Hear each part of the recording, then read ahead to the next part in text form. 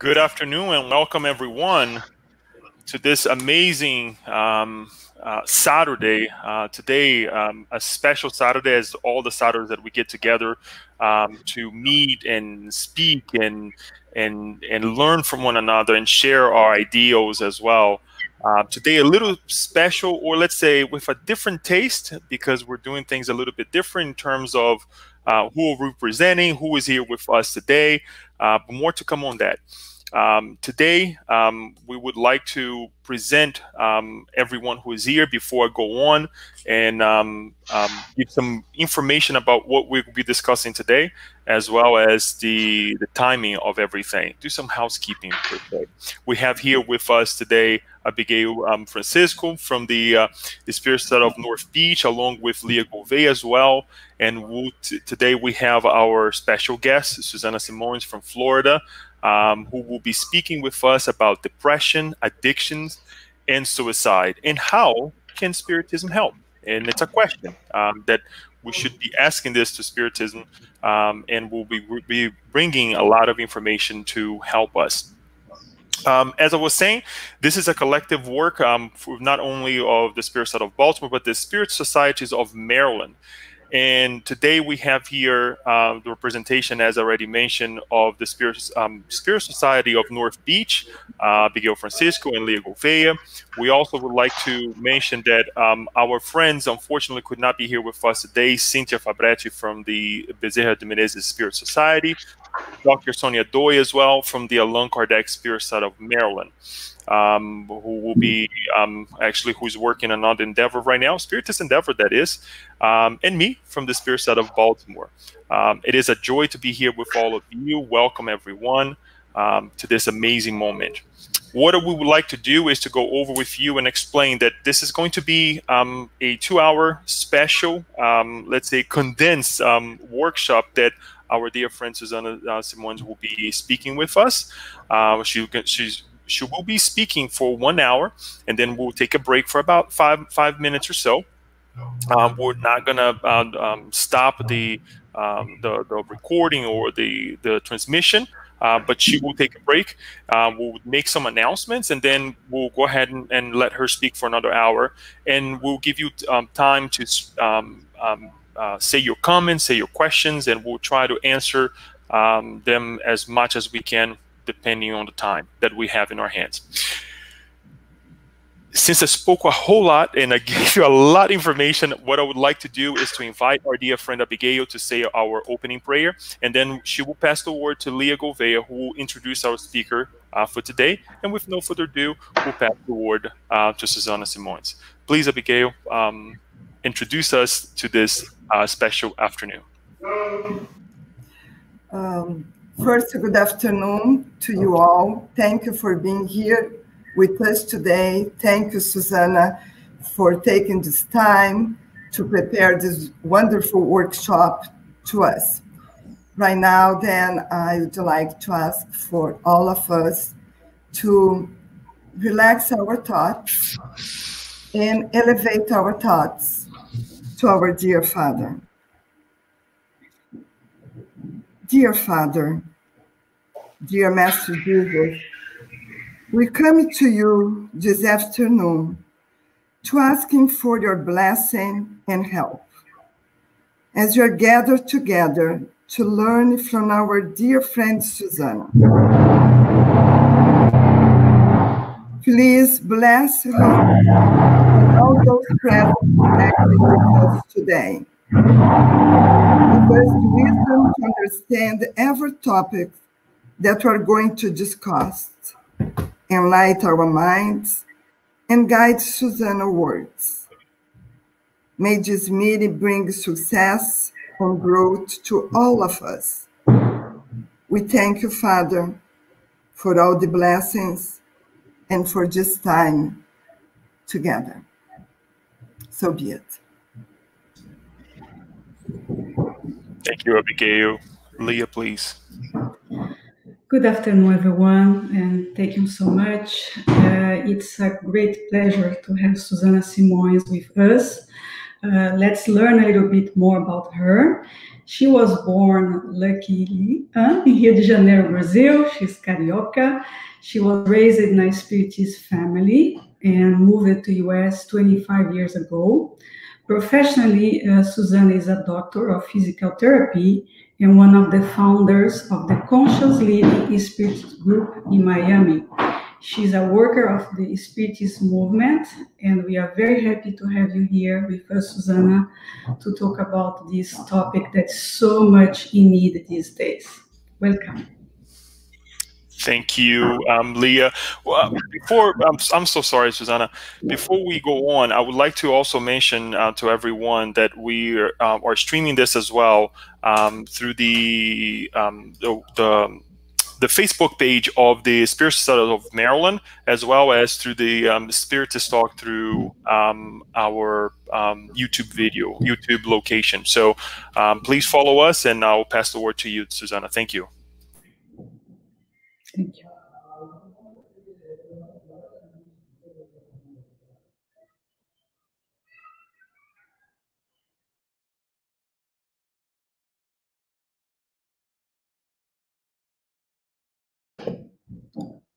SUZANA, I think you're on mute. All right, can you hear me now? Yeah, okay, we can. sorry. Thank you.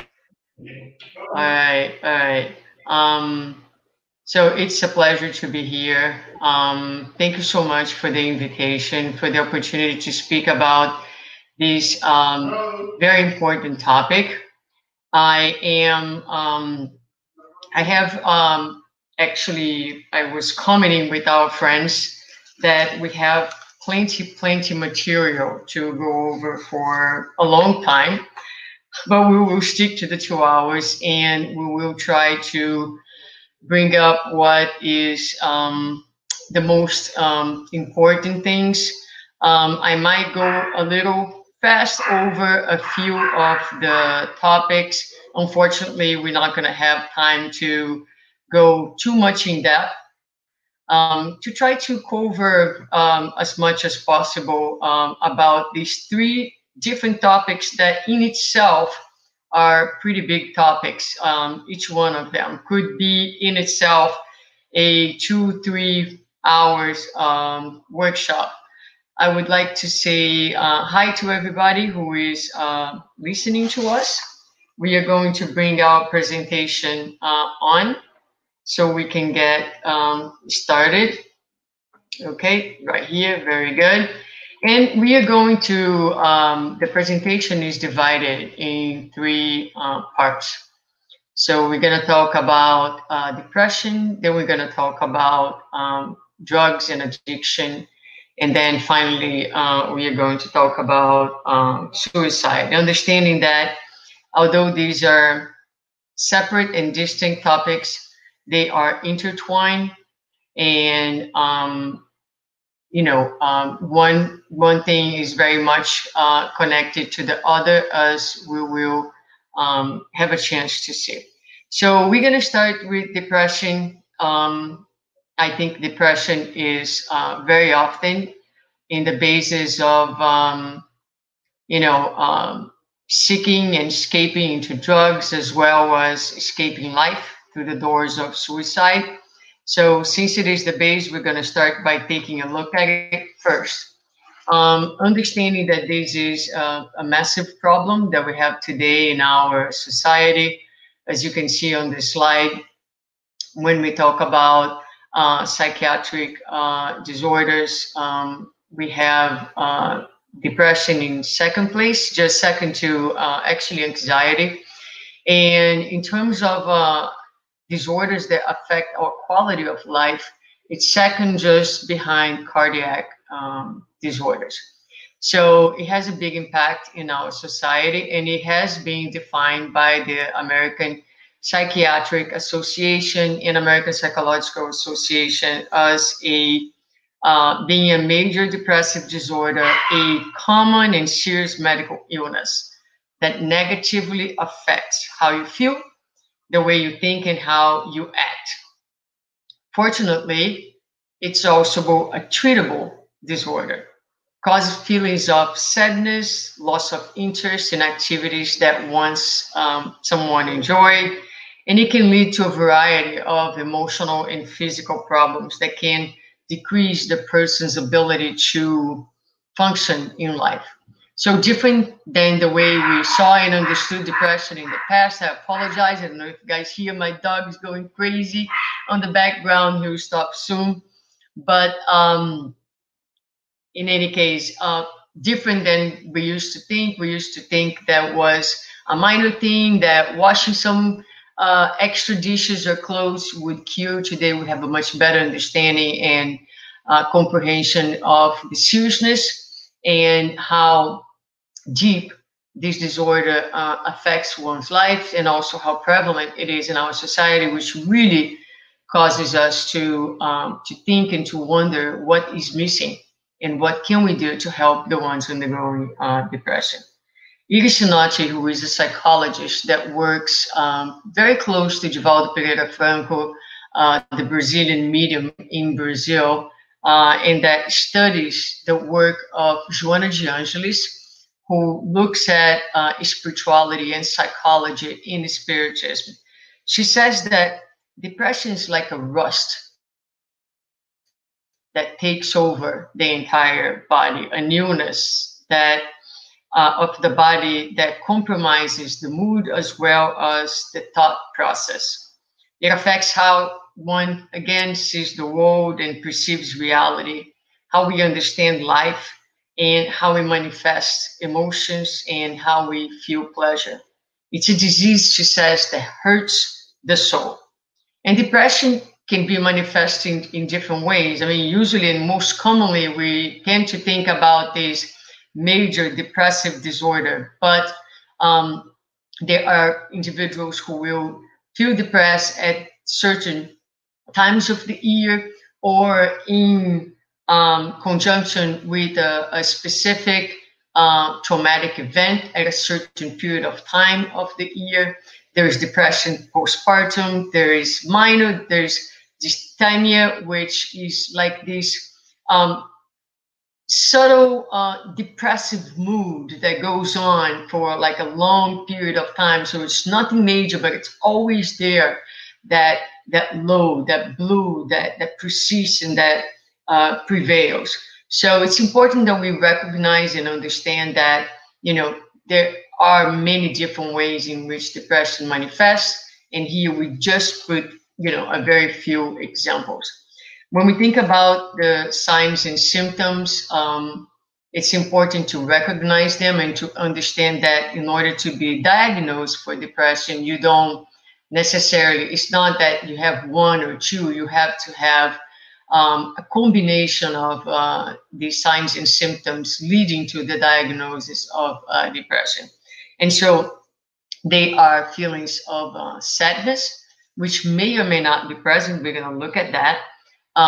Lack of interest for activities that once someone enjoyed, changes in appetite, that can be weight loss or weight gain, trouble sleeping, that can be not sleeping enough or sleeping too much, decrease energy, increase in purposeless physical activity, feeling worthless or guilty, difficulties thinking, concentrating, making decisions, and many times thoughts of death, thoughts of suicide. What are the feelings that people commonly have when they're feeling depressed? And again, I'm going to go back to this reference by Iris Sinotti when she says that depression is this very painful, subjective experience that's almost impossible to be described for the person who's undergoing depression. The person has this feeling, this sensation of losing something extremely and profoundly meaningful for himself or herself. And some of the very common feelings associated with depression are powerlessness, loneliness, abandonment, and particularly loss of control. You have no control and you have no power over the events of your life. And I really want to highlight those two factors. Now, as I mentioned before, depression is not only or always sadness. Why is that important? Because it might be someone depressed near you that has no sadness, and therefore you might not recognize as depression. But in a society like ours, where still many times men are not told, for instance, that they can or they should cry, then a lot of times feelings of sadness will be experienced by men with other manifestations, such as irritation, such as frustration, or anger even. But it's not going to be manifested as sadness necessarily. So it's important that we be aware of that. The sadness is not always at the center of depression, as many people tend to think. And this is, something perhaps where I want to spend a little bit of time now with you, talking a little bit about sadness, because I truly, truly believe that sadness is, precedes many times depression, although, like I said, it's not always there, but it is something that is commonly present. And if we understand sadness, if we comprehend sadness, as if we comprehend our emotions, we are much better off, and we are much better able to deal with life, and to prevent, perhaps understanding our emotions, and particularly in this case, being able to understand what sadness is truly about, and being able to better deal with sadness is perhaps the most powerful way to prevent and to avoid depression. So we're going to take a little bit of time and look into sadness, as I put on the slide, as a primary prevention for depression. And we're going to start with this definition by the Spirit Dias da Cruz. It is found in a book called Pills of Hope, not yet translated, but he has the Pills of Trust, which is another book from the series that I really, really recommend for people who are struggling, who are having a difficult time, that helps in building your trust and connection with God again. Pills of Trust. This comes from Pills of Hope, where he says, emotions are the natural thermometer of organic, psychic, and spiritual boiling that takes place in nature. They represent deeper movements within the soul. They signal feelings that are harbored in the heart. So when we take these statement, I want to highlight two things here. He uses the words emotions and the word feelings. So emotions, when we think about emotions, we think about these symptoms. They are symptoms. They come and go, and they are present in our lives to bring information about what's happening deeper inside our souls. So if we stop and pay attention to our emotions, sadness being one of them, then we can get into the more structural part of our beings, where we have our sentiments. Sentiments are deeper and they are more structural, where the emotions are symptoms and they are more superficial. Let me give you an example. You can be very happy and experience a lot of joy as an emotion, because deep inside, the sentiment that you have is love or gratitude. Or you can feel you can have envy as a sentiment deep in the structure of your being, and it's manifesting as irritation. That would be the emotion. That if you stop and understand the emotion, it can actually be the bridge that's going to take you to the core structural sentiment that you need to understand and you need to work with. So this is what basically Dias da Cruz establishes for us in this statement, that emotions are then symptoms. And so when what happens is, when we feel emotions, we should welcome our emotions. We should embrace our emotions, understanding that they are messengers, messengers of our own soul. They come, they're there to tell us something about ourselves. When it comes to sadness, we have particular challenge with this emotion because it's not really cool to be sad in our society today.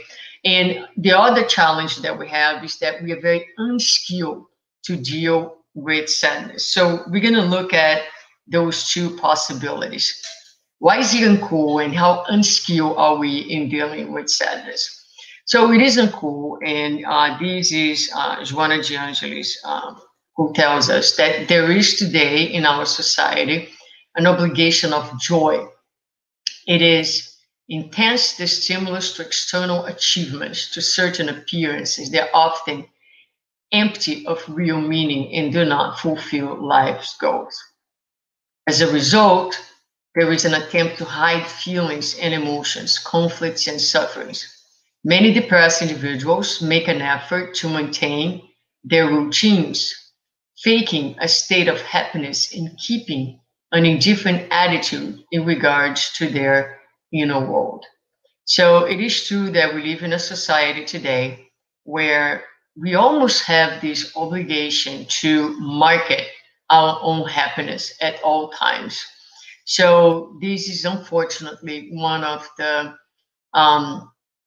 bad sides of our social medias, such as Facebook and others, where, and I'm often playing with this, you might be with your family at the beach, having a miserable time where people arguing, basically killing one another. But at some point, you pick up that phone and you say, hey, everybody, let's take a selfie here. And everybody smiles. You place that with a beautiful background on Facebook, and the world thinks that you're having the best time of your life. And that's not true. That's not true. You're just about to kill one another. But it markets a happiness that is not even there. And there is this incredible pressure for us to be happy all the time. We're going to talk a little bit more about that later on this afternoon. But going back again, to all these obligations, these external achievements that if you don't get there, you're not considered successful. So, if you are not fitting into this category where everything is going so well for you, then you're almost ashamed. You're ashamed of having feelings of sadness, of inadequacy, your frustrations, and then people are, forced, so to speak, to hide their own humanity, their own vulnerability. So I think that one of the big things that we can start doing in our society that I think would help is talk about our humanities, to share our vulnerability, so that people understand that yes, we have great moments, and yes, we have moments that we too struggle. So people understand that, you know what, you're struggling. Let me tell you something. You are not alone. We all struggling, all of us, at one moment or another. We're together in this struggle, in this immense vulnerability that is to be human. This is something that we need to talk more. We need to share more. We need to make it more visible, so people don't feel so ashamed to be where they are. So, but in addition to that, we're also very unskilled. So if I would ask you, and I would say, when someone comes to speak to you and that person is very sad, what do? Right? So a lot of times, many of us feels like deeply, deeply uncomfortable with someone who is sad next to us. And the first thing that we are going to say is we are going to encourage that person, and we're going to do so by saying, don't be sad, right?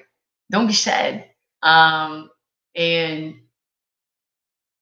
a lot of times we'll say things like, oh, you're feeling sad. You know what? Do you want to go out? Let's go eat something. You're going to feel better immediately.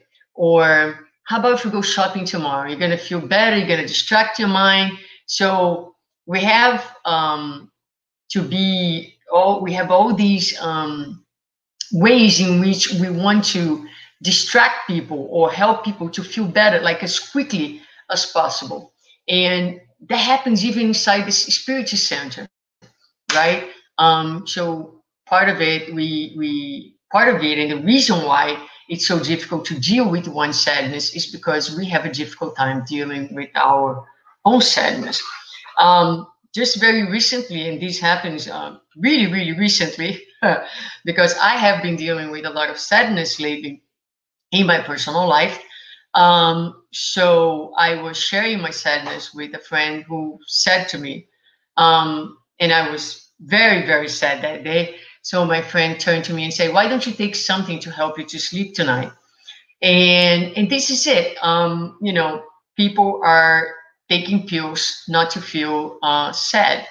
And I just said to her, no, it's okay. Thank you though. I rather cry. I rather feel it. I don't want to not feel. I need to feel. It's important to feel, and we're gonna talk more about that. But so this is basically how we deal with our sadness at this point. So let's see what Joanna says to us. She says the sadness must be understood as a pause for the comprehension of the existence. As a psychological transitory phenomena, it should yield space for meditation, and awakening without complaints and resentments. So I love this sentence. Since I've seen it, I have reintegrated into my lectures that sadness is an ingredient of a healthy manner. So this is something important because, and we're going to talk again a little bit more about happiness in the second part of our lecture, but to understand that, you know, sadness is very much a part of happiness. You cannot experience happiness in its more perennial and deeper way if you're not able to feel sadness, because sadness opens space for growth, open space for understanding, open space for creativity, for expansion of the mind, of the consciousness. So it is important that we understand that, you know, when you say, I want to be happy in 2020 or whenever, that this means that sadness is going to be part of it. Well, we'll talk a little bit more about that. Now, moving on, Dias da Cruz is going to, oops, I'm sorry. I don't know what happened here. Okay. Here. So Dias da Cruz is going to say, listen to the message generated in the sacred soil of your body. Okay.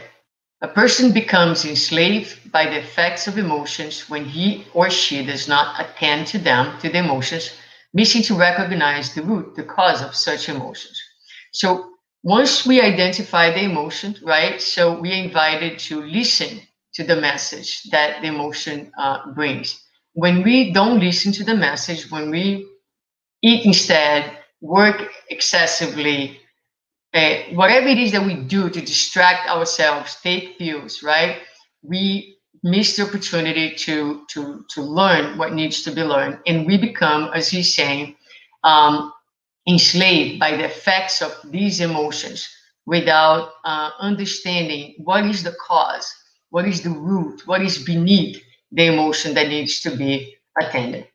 So here's a suggestion of a very simple practice, and it seems silly, but actually it's not. Name the emotion. And I say that because not everybody knows how to identify and name emotions. So first thing that you need to do is, what is it that I'm feeling, right? I am what? A lot of times, for the longest time, I had a difficult time with anger. So I would say that I was frustrated, that I was irritated, until the day that I actually learned what anger is about, and I was encouraged to put the name to the emotion. So first thing, you need to know what you're feeling. What is the emotion? Once you identify and you're able to label it, then you need to ask, what is the feeling behind the emotion? right? What is this emotion? What triggers the emotion? When is exactly that I feel this emotion, right? So, for example, when you are grieving the loss of someone, when someone is in the process of dying, you're already dying, you enter the grief process, then what happens is there's usually a lot of sadness. But if you ask yourself, okay, you say, okay, I am sad, but what is the meaning of this sadness? Why am I sad like this? And if you stop, a lot of times with the dying process, for example, we are going to recognize that part of the sadness is because the person is no longer there with you. But also, part of the sadness is a lot of guilt for things that you wish you had done differently. A lot of the sadness is resentment. A lot of the sadness is unfinished business. A lot of sadness is related to regret, because what happens, you start looking at that relationship, and a lot of sadness is missing moments. So that sadness is made of so many different things and has so many different meanings to the sadness. So it's important that you actually, if you rush to do things, let's say after you lose someone that you love, and you don't open space to feel, to speak, to allow that sadness to be, if you numb it, you're going to lose an incredible space and opportunity to understand all the meanings and to do the growth and to learn from that particular experience.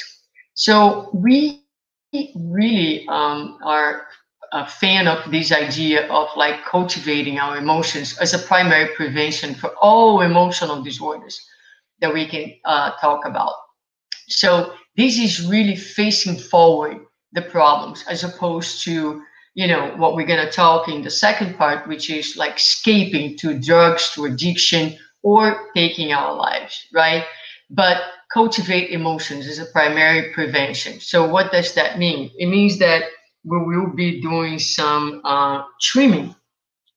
So as we go through our emotions, let's say sadness, we are going to perhaps realize that there are some things that no longer serve us to be there.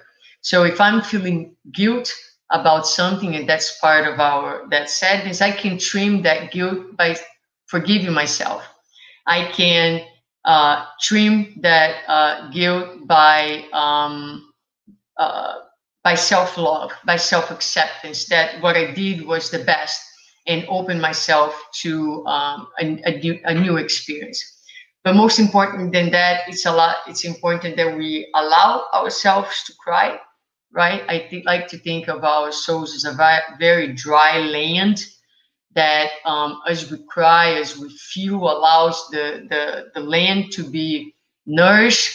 And we need to fertilize. We need to fertilize by cultivating values and virtues that will allow us to heal little by little. So I really like this idea that our emotions need to be named, needs to be understood, and need to be properly cultivated. It does not mean that we're going to be nurturing sadness. It means that we're going to feel appropriately, we're going to do the inner work, and we are going to transcend. That's usually what it takes. I also like to think that emotions are like rivers. So an emotion must flow. It must flow like a river. So when the river flows freely, it brings life. It brings life in abundance for every single area that it goes through. So blocked emotions, when we don't allow our emotions to manifest themselves, what happens is we create flood on one side of the blockage and drought on the other side of the blockage. So we are creating an incredible source of disharmony and imbalance within ourselves. So it's important that we allow movement, we allow the flow of our emotions. Very well. So now that we touch this particular area of sadness, we're going to move back into the issue of depression per se. And as we can see, depression has a genetic, an organic, as well as an emotional and spiritual component to it.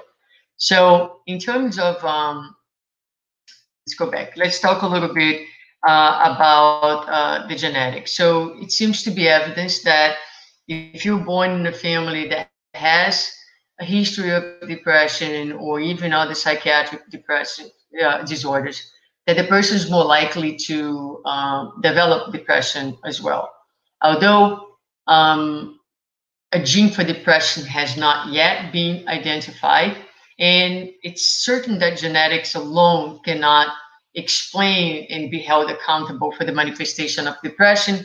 When they look, for example, at twins, only 40% of identical twins will both develop depression. So it has to be other factors behind depression. It's definitely organic. And by that, I mean, we have a chemical component, biological, physical component to depression that has to do with the balance of our neurotransmitters. Our main ones, noradrenaline, serotonin, which is one of the primary neurotransmitters that is related to depression. We have dopamine, acetylcholine, and GABA. So those are the main neurotransmitters that need to be balanced, need to be working properly in order to keep us healthy, emotionally, psychiatrically, in a state of balance. And then we have the emotional and the spiritual. That's really where we want to spend more time with you. So when we look at the emotional and the spiritual aspects of depression, right? So Joana de Angelis, again, is going to help us by saying that a lot of times what we see is the past emerging and flooding into the present moment and finding us. So when I talk about the past, I'm talking about the past in our current life, like say my early childhood, right? Or the past from many lives. So our past reincarnations, our feelings, our emotions, our tendencies, they tend to resurface and flood the present moment. And in the present, what happens? In the present, these emotions are going to find a spirit that is unprepared many times to deal with the challenges of life. Going to find minds they're disconnected from life's real meaning without understanding what is the true purpose of our lives and why we are here. Going to find minds that are not ready to accept God's wills in a state of rebelliousness, as defined by Joana de Angelis as well, which is all of us, by the way, right? Because although we do the Lord's Prayer and say, that we want God's will to be done, that's not necessarily true all the time.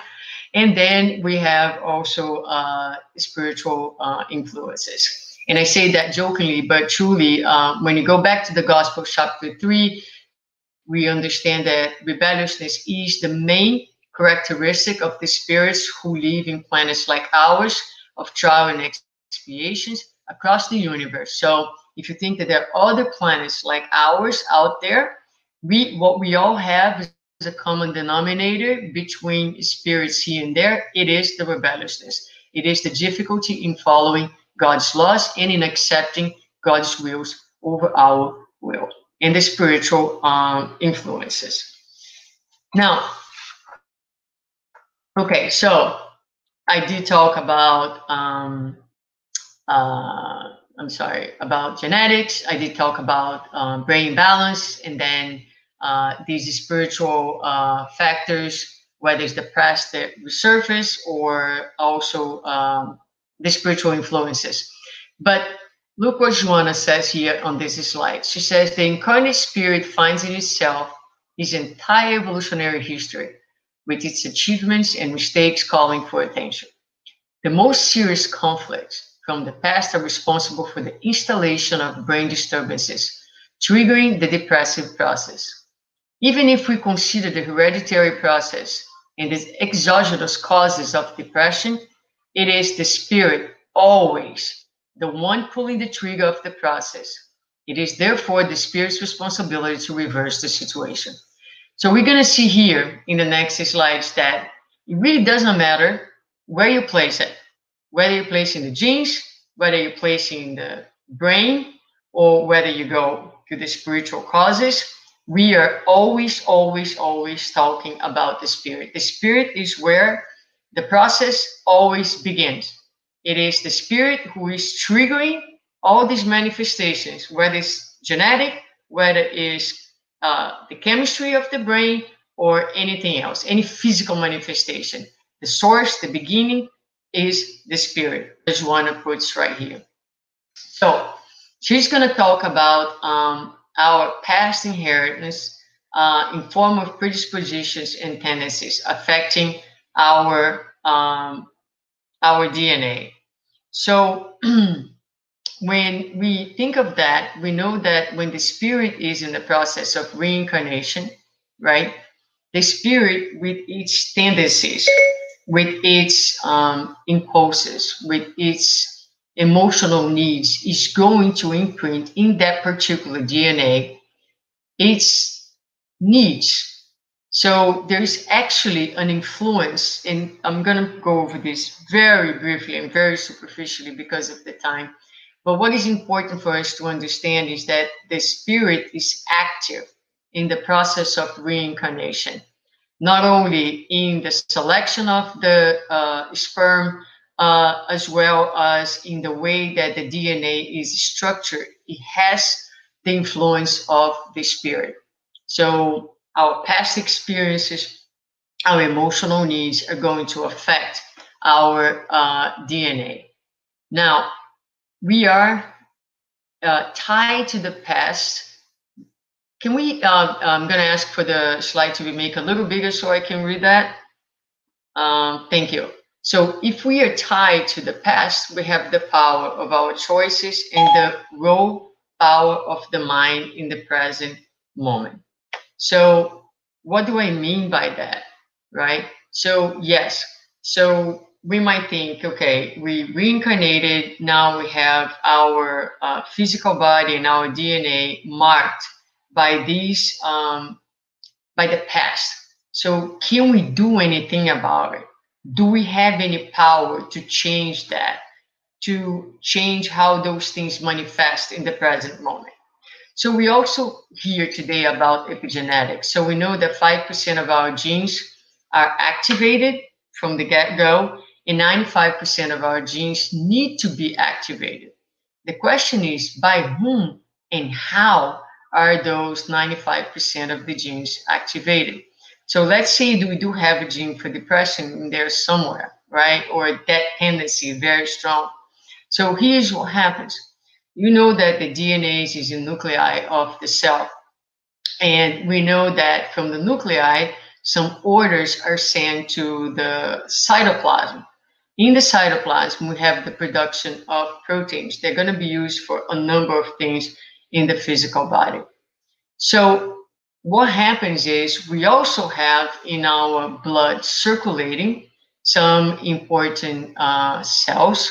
They are going to bind to the cell membrane. When those cells who are circulating in our blood bind to the cell membrane, they trigger a signal that activates our DNA in the nuclei. And the DNA sends an order to the cytoplasm to say, do this or do that, produce this protein, produce that protein.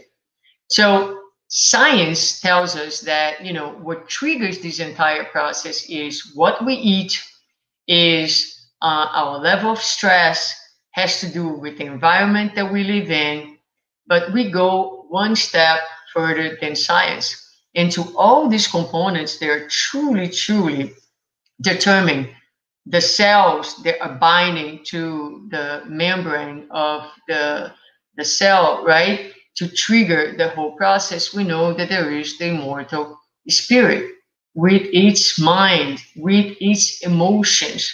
So we know that it is the spirit. The spirit has the power to actually activate and trigger the manifestation of certain genes, turning on and off the genes themselves. So, okay, so the power of our genes is relative, although at times it is absolute. Why although at times is absolute? Because even though we have this 5% and 95%, let's not forget that we are all under the law of cause and effect. There are certain things that no matter how much we can work our minds, right, to prevent, in exercise of self-love, it is for our best interest that certain diseases or certain things are going to manifest in the present moment, because they will mean in ultimate instance healing for our souls. So yes, some things are going to happen inevitably because it is the absolute best for us in this present life, and it is under the law of cause and effect. But within that, there is room for all of us to use the power of our minds and to use our thoughts and to manage our emotions and to make choices that will actually affect how our physical body is responding. So I might have, for example, the gene of diabetes, which I certainly do. My entire family is diabetic. But will I manifest that necessarily? No. It depends on how I care for myself, right? My feelings, my thoughts, the care that I take with my body and with myself, it will ultimately, allow that to happen and not turn on and off that particular gene. Okay, so this is an important idea because it empowers us. We are not, remember that in the very beginning, I was talking about feelings of powerlessness and victimization. With this idea that Spiritism brings to us, we are now seeing that, first, one, we are not victims. We are responding. We are reaping and sowing at all times the results of our own experiences, our own choices, our own actions throughout time. So we are not victims. But most important, and this is truly, truly one of the most powerful things I think I want to say today to all of you who are listening, is that we have the power. We have the power to change our present moment. We have the power to change our lives, to change our health, to change our realities. We can do that. Our physical body, our system is responding to the impulses of our minds and to the impulses of our hearts at every single moment. And even science today already recognizes that.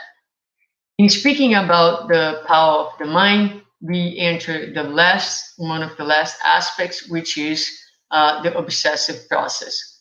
And a lot of people blame and really put into the spirits, the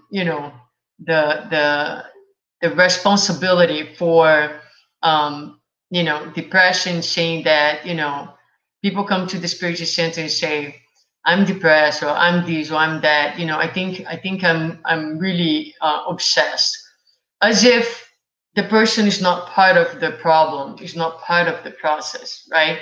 So we're gonna look at obsession. We need to understand that yes, obsession can be the initial cause, or you can start a depression process without an obsessor, but end up having an obsession process added to the depression in first place. Okay, one important concept is what I put it over there. The obsessor does not invade our home. He's our guest. It's really, really important that we understand this concept. So it's not someone who broke the door of our home, broke the window, invaded our home. No, it's someone who was actually invited by us. Person knock on the door, we open willingly and let the obsessor in, and we have a connection with that obsessor. And why is that important to understand? It's important to understand because, it's also up to us to say, I no longer want your company. It's not that I'm going to hate you or anything like that. We can transform our relationship to a healthy relationship, or I would rather be away for now, and we have ways in which we can do that. So one other factor outside of the obsessive process is the rebelliousness. And here is again Joanna de Angelis speaking to us. Dissatisfaction with oneself, conflict born from desires not attended, frustrations, guilt at the root of the depression. The depressed person suffers from inability to accept life as it is. It encloses itself in a movement of withdrawal from life. If I cannot have it in my way, then there will be no way. So it's as if the person at some point decided to refuse to live. So it's not what I want, is not the way that I want, then I won't live anymore. And the person withdraws and goes within.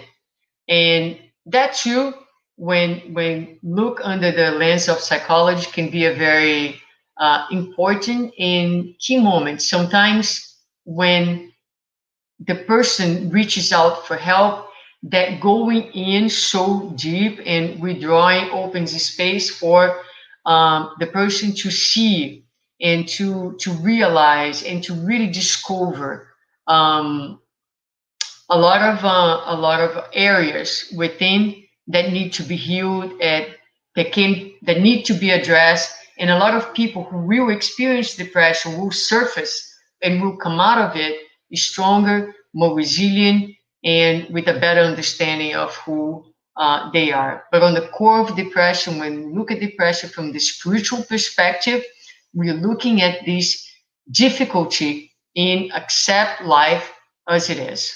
So it's almost like arguing with God. Listen, God, this is not what I want. You don't want to give me what I want? Okay, I'm going to stop playing. I'm not going to play anymore. And you just walk out, so to speak. So we're going to close this first part here, looking at, what would be the treatment, right? So for sure, I haven't been able to read a lot of the comments. I did see that someone talk a little bit about medication. Yes, medication is needed. We did speak about a imbalance of neurotransmitters, and so that part is important to be addressed. And Gilles Lacluse is interesting because there's a comment here about the stigma about mental and emotional imbalances and the need for professional treatments. Yes, Gilles Lacluse, he also speaks about, he has one particular chapter that's only on medications. And he speaks about how spiritists in particular, they can be very proud and say that they don't need medication. When he speaks that as a sign of pride and not understanding that medication and medicine is a branch of the divinity on earth. And there are times where, yes, we need to understand and accept our own frailty and reach out for the resources that are available. So depression has a biological component that needs to be addressed with the medication, followed by psychotherapy that will help with the assistance of professionals who are able to, because a lot of times some of these emotional difficulties that we have are extremely, extremely painful, very disheartening, and can make you feel like if your world is falling apart and the ground underneath your feet is opening, and you feel like if you're gonna die, literally. So having a professional that can walk with you, hold you, and feel you safe in the process of looking at your feelings and emotions is absolutely important and necessary. Spiritism offers the ability to know thyself. In other words, take responsibility, allows us to leave the place of victimization and gives us the power of our lives through self-understanding, empowerment. you're responsible for the reality of today, but you also have the power of making this today different and tomorrow better as well. So the Spiritist therapy, which is, I brought many texts of Joana. I talk about Jesus da Cruz. So one of the greatest resources is studying, is reading, is participating in the study groups. Reading the psychological series of Joana de Angelis is one of the most greater contributions I think that Spiritism has when it comes to issues of depression and psychiatric disorders. In addition to the gospel therapy, the gospel at home, prayer, passes, and all the sources that the Spiritist Center and the Spiritist groups can offer. And what is our role? I think our role is to do better with our own selves. It's difficult to help others when we are so unskilled in dealing with our own feelings and emotions. So taking care of ourselves in first place so we can better attend to others. Pay more attention to others. A lot of times we are so incredibly caught up in our own little world, in our own problems, in our best friend, a neighbor that we see every day, a co-worker, is undergoing feelings of depression, is undergoing a difficult time, and yet we're completely blind. We are unable to see. Now, not always we are able to see, and I think a lot of people feel extremely guilt often because they were unable to help. It is, like I said, I think it is important that we live in a society where there's less stigma about just being human. Forget about depression. We are so ashamed of our own humanity. It's actually very sad. And so everybody's in the closet with their own humanity, right? And the most important thing is for us to be able to embrace the human in us, because when we do that, we'll be able to embrace the human in others. And if we have a world that's a little bit more open and a little bit more compassionate, people will not feel so lonely. We are very, very lonely and isolated with our struggles. We don't feel like, and this is one thing that I think is very important for us to reflect, is our Spiritist centers today a safe place where people can come in and put on the table whatever miseries, whatever difficulties, whatever frailties, struggles they are undergoing, and feel totally embraced and not judged. And find someone in the Spiritist Center that can say, I'm here with you and you're not alone, and I love you no matter what. A lot of times when someone comes in sad or depressed, we rush to say so many things. We need to speak because we are very uncomfortable just feeling. Perhaps the most powerful thing that we had to do wasn't say anything, was just to say to the person, I'm here, do you want to share anything with me? Do you want to just, people come in and we notice that they are sad and we start talking a whole bunch of things, right? But we could have just said, I'm here to listen. Sometimes we don't need to say anything. In fact, sometimes there is not much to be said. What the person really needs is someone that can gently and lovingly listen, because they will go back home feeling, oh my God, someone listened to me. And just the fact that they are able to speak and they are able to verbalize and to get from within that chest will bring that particular person relief. And when we are relieved, we have more clarity to think. So sometimes I hear that sometimes people at the Spiritist Center say, I didn't know what to say. I didn't say much. I just heard, but I couldn't say a word. And I say, you have no idea how much you probably helped that person just by doing that, just by being that person who sat over there to listen. Because now that person can go home with the chest a little lighter, the heart a little lighter, and be able to think better, be able to reason, whereas before he or she couldn't. So I think this probably is a good time for us to take a little break, and before we go to our second part. SUZANA, thank you so much for all this information that you brought us right now. A lot of information that we would like to stop and digest, right? And but there is more. We have another hour or so, a little less than an hour for us to continue. This is a moment, folks, that we're going to give SUZANA some time to catch her breath, drink some water. I would like to share with you some of the announcements. First of all, I would like to thank you for your comments that you already made, posted, whatever avenue you're following us, and keep coming. I would like to just invite you to do more, ask, and we're going to certainly give ourselves some time to share. I would like to share with you a couple things. Number one, I would like to make a correction that earlier I mentioned that Cynthia Fabretti is from the Germantown Spiritist Society. I'm sorry, from the Bezerra de Menezes Spirit Society, but it's actually going back here, my slides as well, so I can follow it. She's from the Germantown Spirit Society. You will find more information from the spirit societies that are participating here, coming together in the amazing project here of bringing SUZANA for all of us today, in the slide that I will be presenting soon here, for us to see the website as well.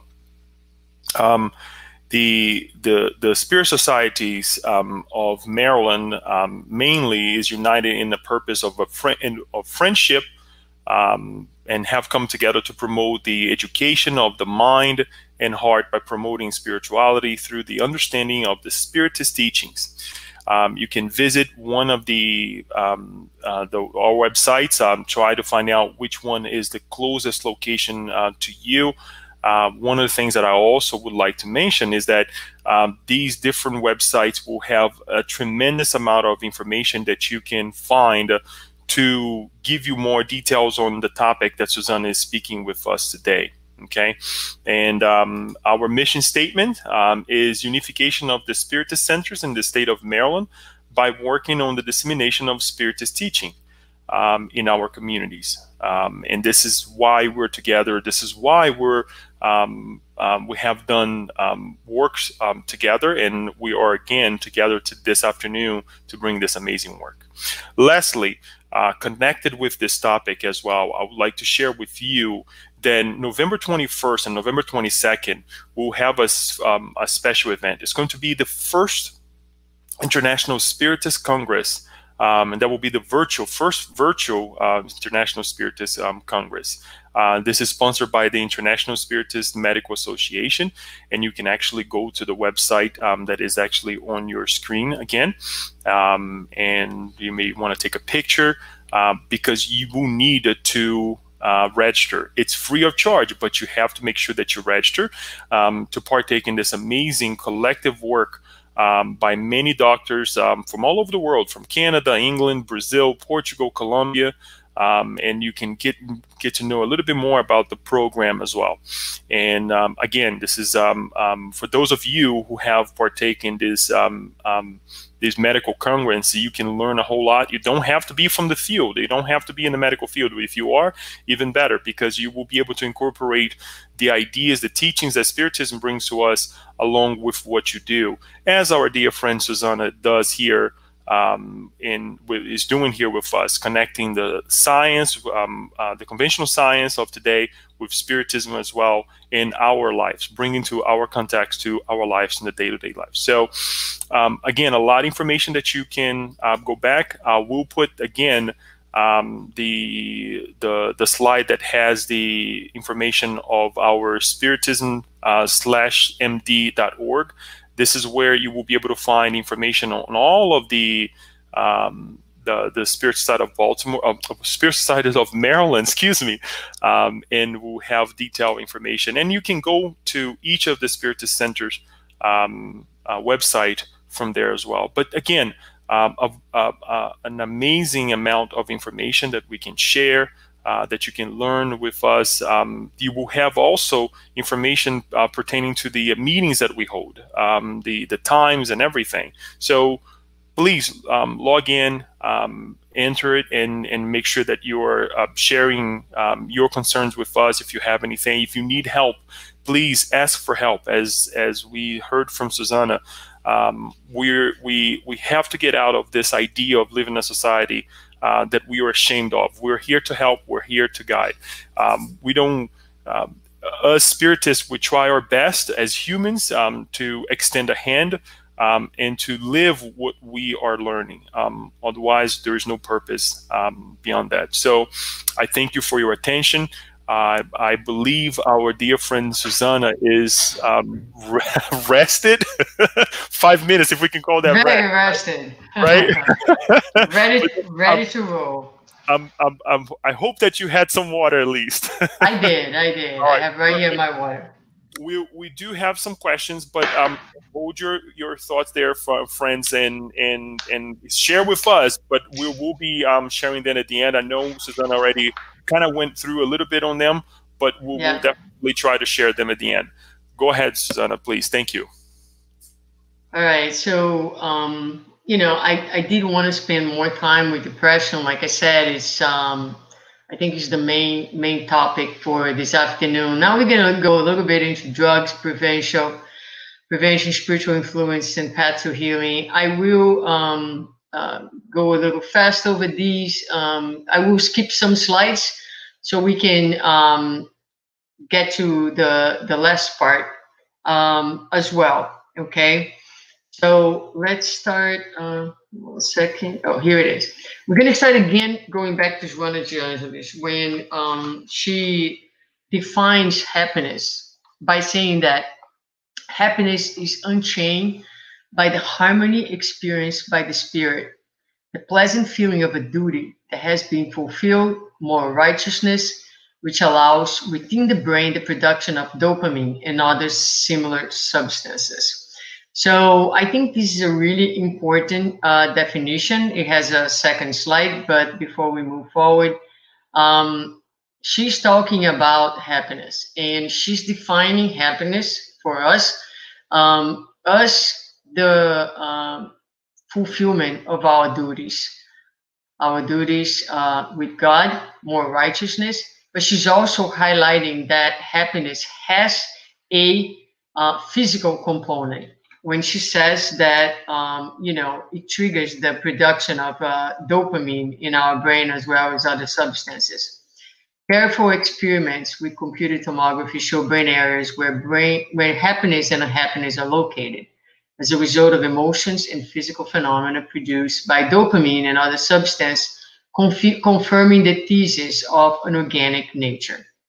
So it's not only for us incarnate beings, a mental experience, mental being, the mind being part of the spirit, but it's also, and I want to make that clear, a physical, organic, biological experience. When we think about our brains, we are thinking about this amazing organ that is responsible for incredible things that we have seen in technology, in science, in arts, in engineering, in our world. Beautiful minds have produced really, really amazing things in our world. But the brain does more than that, more than these amazing things. The brain also is responsible for very basic and primary functions that we take for granted. We don't think about them, such as survival, like breathing, like memory, like taste, like what we see, sounds, they're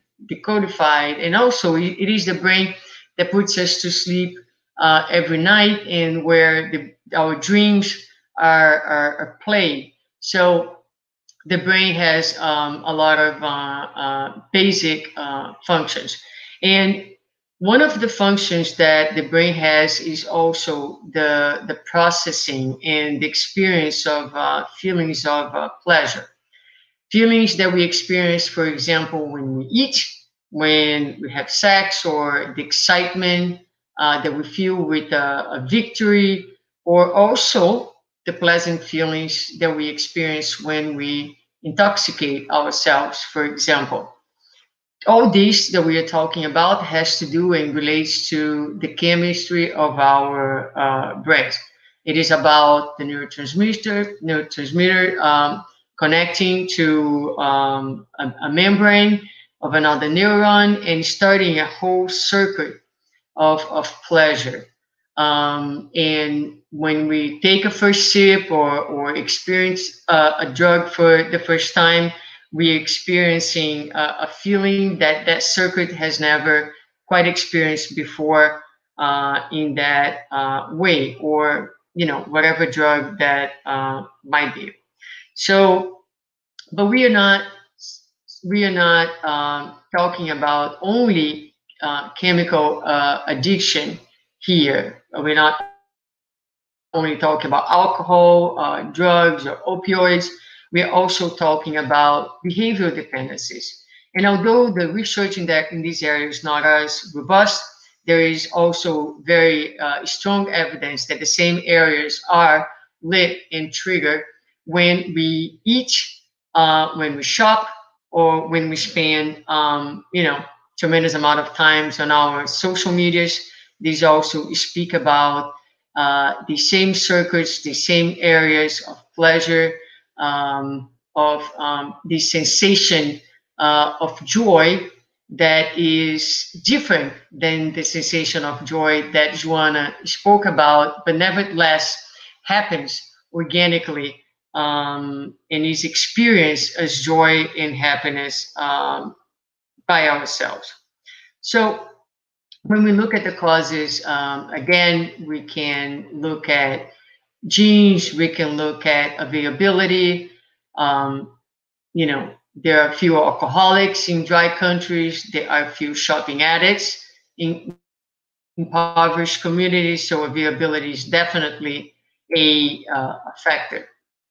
The cause of addiction, much like the individual it affects, are complexly unique.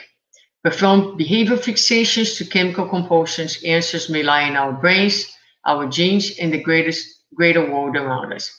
This is from an article that is in one of the Time special editions, which actually are really, really nice. And it was a whole magazine dedicated to the science of addiction. And I think that this statement speaks very well to the reasons that we see for addiction from a materialistic perspective. That's pretty much what explains it.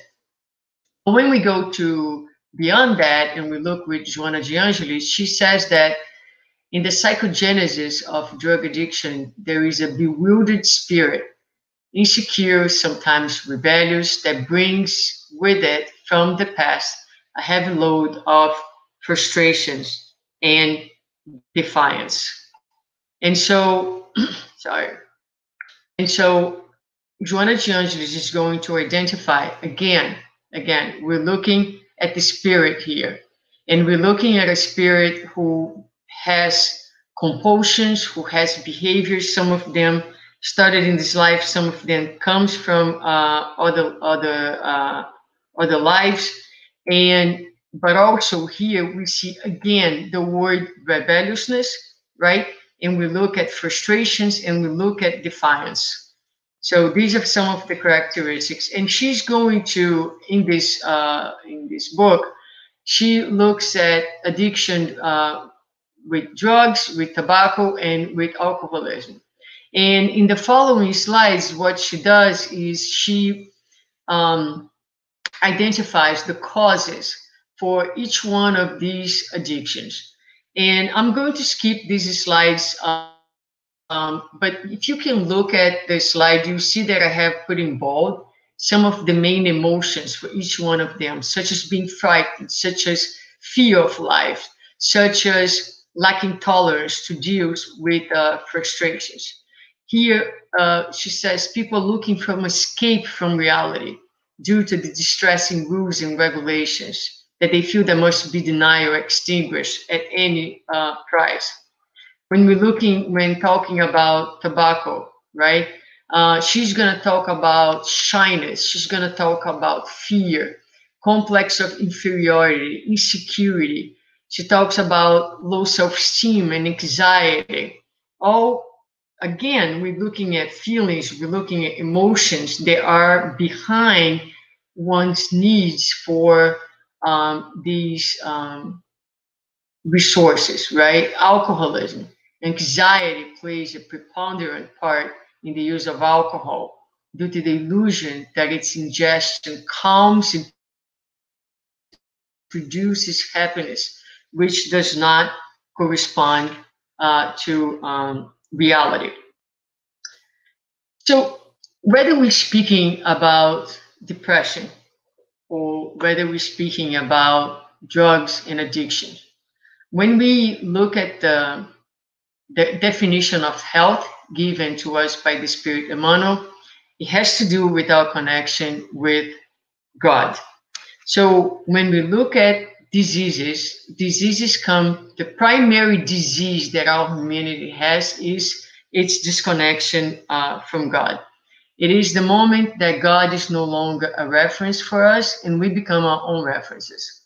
And life here on earth becomes our own reference.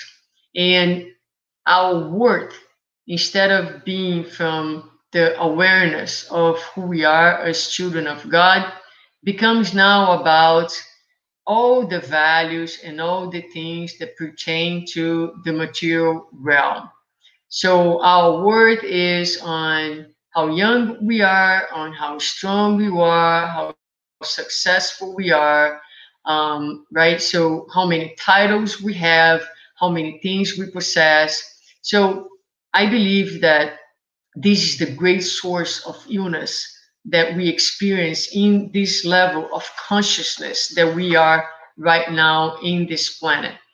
The main reason for all the disorders and diseases that we witness come from the disconnection from God. We lose sight of what we are truly about. We lose sight of what life is truly about. And when that happens, our idea of happiness becomes very murky. When we're disconnected from God, it's just like walking through life as if we were walking through a very, very, very foggy day. You can't see well.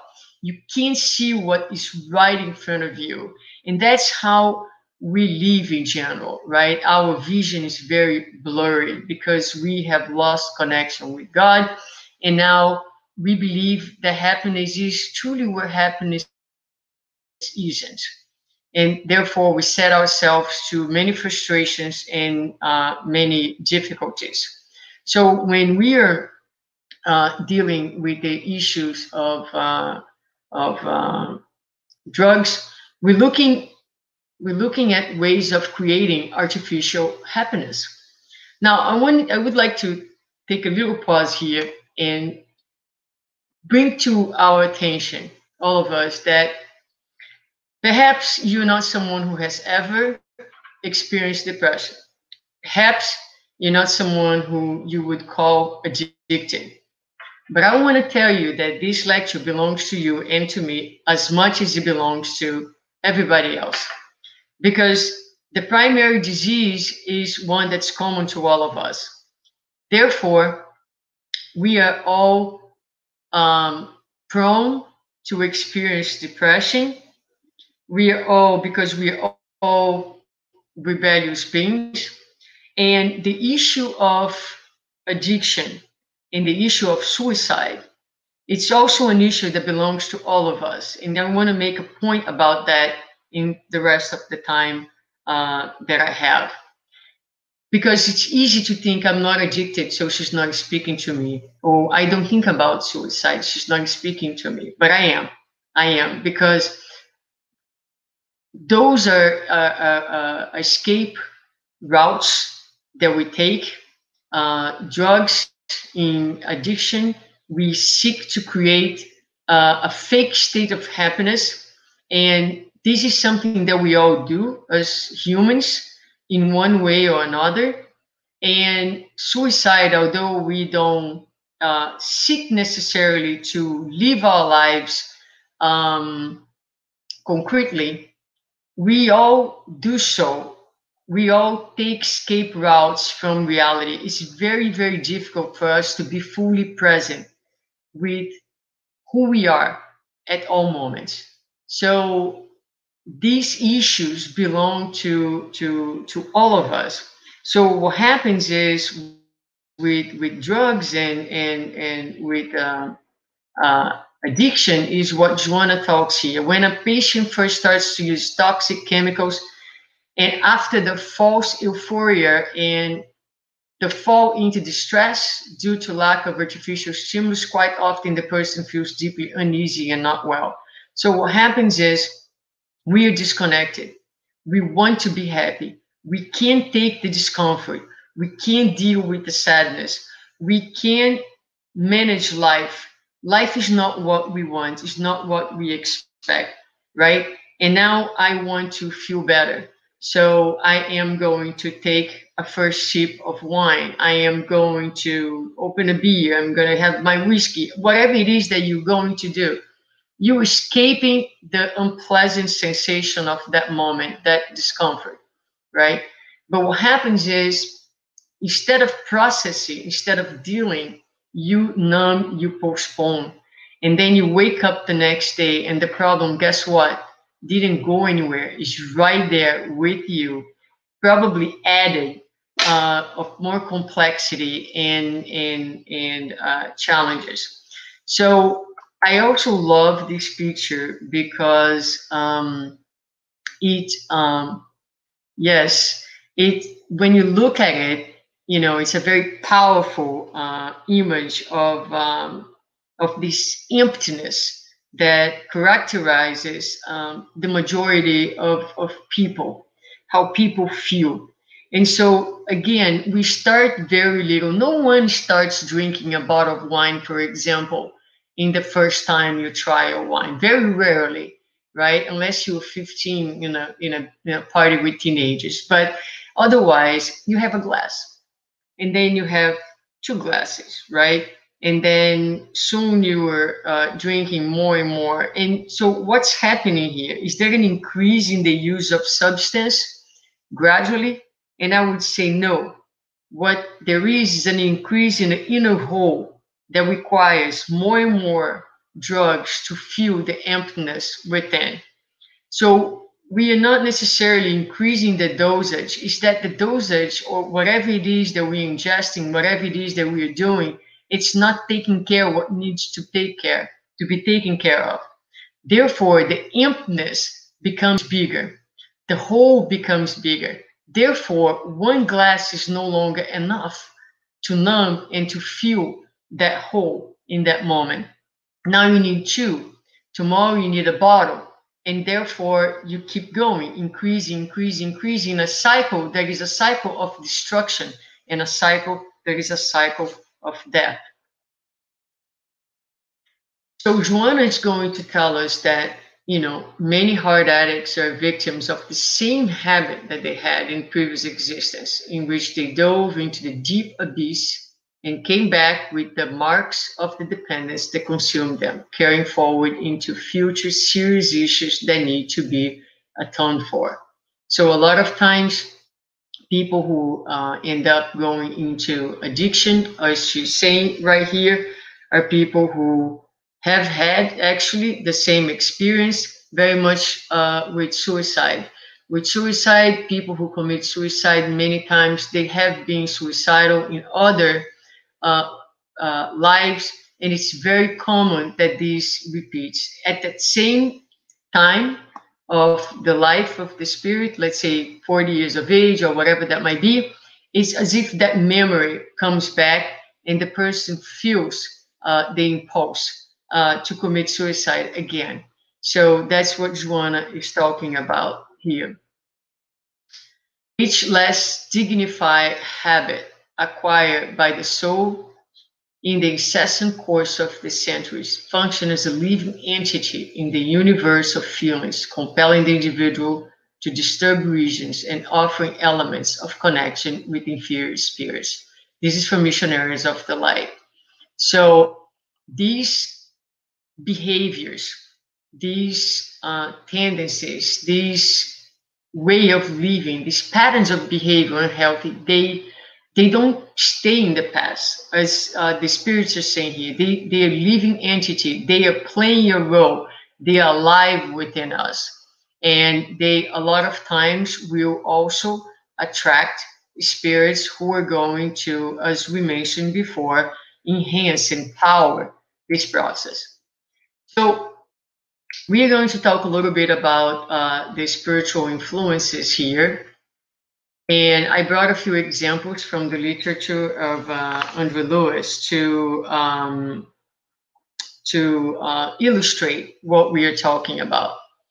So here's the family made up of a widow, 3 children, and an elderly couple that's sitting around a dining table in front of a very simple lunch. Is the description of the book. However, phenomena that I had never seen before merit my observation. This is Andrew Lewis narrating. 6 spirits enveloped in a shadow joined them at the meal as if they were taking nourishment by absorption.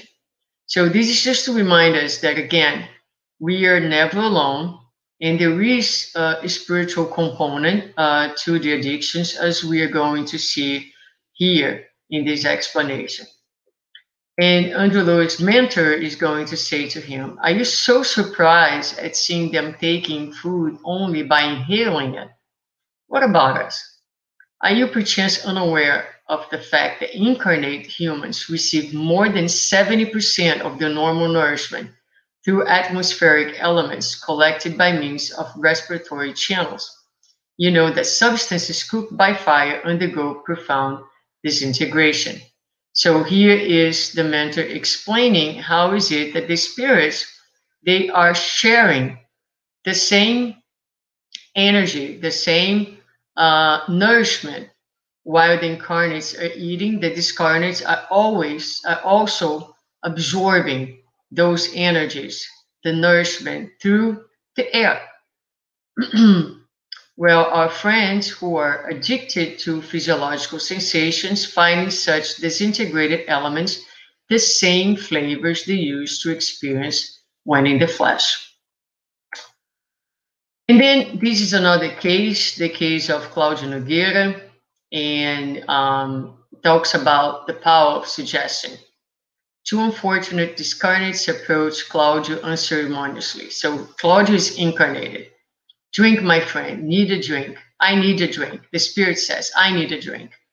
Claudio could not hear a single sound. He went on reading undisturbed.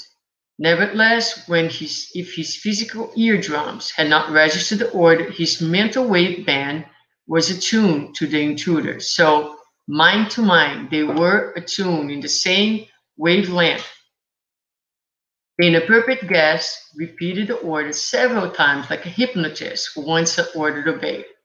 The result was not long in coming. The man stopped reading the political editorial that has engrossed him so much. He could not explain his sudden lack of interest. Claudio finally accepted the suggestion, convinced that he felt like having a shot of whiskey solely for himself. He wanted to calm down. The cunning uninvited guest perceived that his victim had given into the suggestion and latched on to him. A light touch at first, then an enveloped embrace, followed by a full embrace and reciprocal association. Both of them were integrated with each other in a perfect, extraordinary example of fluidic grafting. Claudio the man was absorbing the discarnate like a shoe adjusting to a foot. They melded with each other as if they were going to inhabit one body. They stood up at the same time and turned around in the small space, totally integrated, and picked up the bottle. The first gulp rolled down the throat. Both simultaneously smacked the lips in pleasure. I approached Carlos in order to impartially investigate how extensively he was mentally enduring the process of fusion. I could see right away that he remained free inwardly. He was not experiencing any kind of torment as he yielded. He merely hosted the discarnate and willingly accepted his guidance. There was no symbiosis in which he was the victim. There was only implicit association, a natural mixing. The experience was based on percussion, appeal and response, all strings absolutely in tune. The discarnate suggested, the incarnate agreed. The former requested, the latter conceded. I think this case is absolutely amazing, and it's in Sex and Destiny, chapter 6. And it's amazing because we like to think about obsession as this subtle, continuous process, that again, a spirit, a discarnate is responsible, we're the victims. And this case illustrates so well, like first several concepts. And I recommend the book Life and Thought by Emmanuel if you want to understand all the concepts that are described here. But mental wave was attuned, so they were in the same wavelength, very much like when you tune your radio to a certain station, that's what happens. The person drinking, right? He accepted the suggestion. He wasn't coerced. He wasn't forced. He just said, sure, just like an invitation. Let's go to this. Sure. So he just went along. He wanted to calm down. Let's think about that. My dear friends, how many of us at the end of the day want to calm down? I'm going to ask you, what do you do to calm down at the end of each day? Right? And this is a personal question. Each person, this is not a judgmental question. We're here not to judge. We're here to invite people to reflect. And we all grow. Listen, I said, this belongs to all of us, myself included. I am looking at myself. How am I escaping life each day? What is it that I am doing to avoid being with my own feelings? What drugs, what substances I'm using or not, right? Sometimes it's not a substance. Sometimes it's a behavior. Sometimes I cannot be present. So I need to be on social media all the time because I can bear my own feelings. So when we realize that we too are doing those things, it's easier to understand somebody else who perhaps come with a greater level of addiction in our way. That person that is escaping life, that person that is escaping the present moment, that person that is escaping his or her own feelings is not that different than you and I. We are all doing the same thing, but we do it different ways and we do it at different levels. But it is important that we help someone else by being brave and courageous and present with our own feelings and with our own reality. So moving forward with our slides, we're going to go back here. So he remained freely inward, right? And we go back now to the very first definition of Joana de Anjou. Happiness is unchained by the harmony experienced by the spirit, the pleasant feeling of a duty that has been fulfilled, moral righteousness, which allows within the brain the production of dopamine and other similar substances. So the question is, how do we get there, right? How do we reach healing without escaping? So I want to bring to you the concept of Andrew Lewis and the 3 levels of the house that he talks about. Being the first level, the basement of the house where lies our unconscious, our impulses, our habits, our tendencies.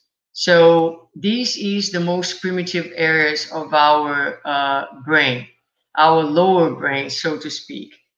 Sorry. Run.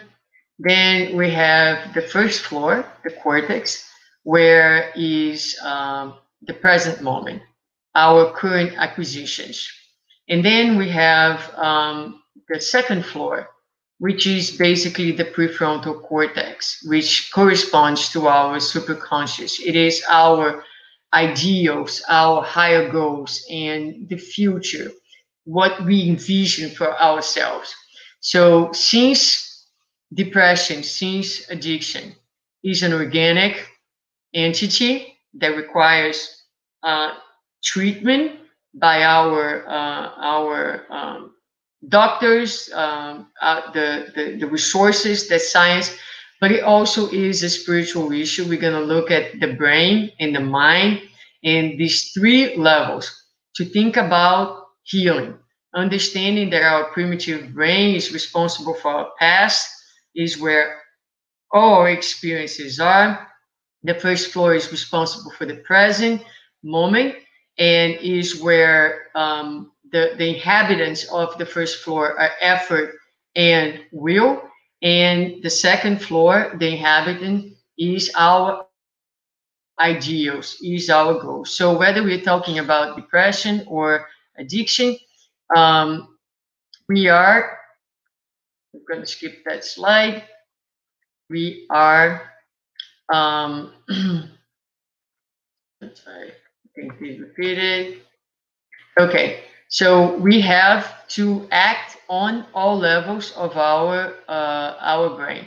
So when Jesus says reconcile quickly with your adversary, our enemy is a lot of times these personalities, these feelings, these emotions that are in our unconscious or our habits or our tendencies that we don't like, and we rather not feel, we rather not deal with them.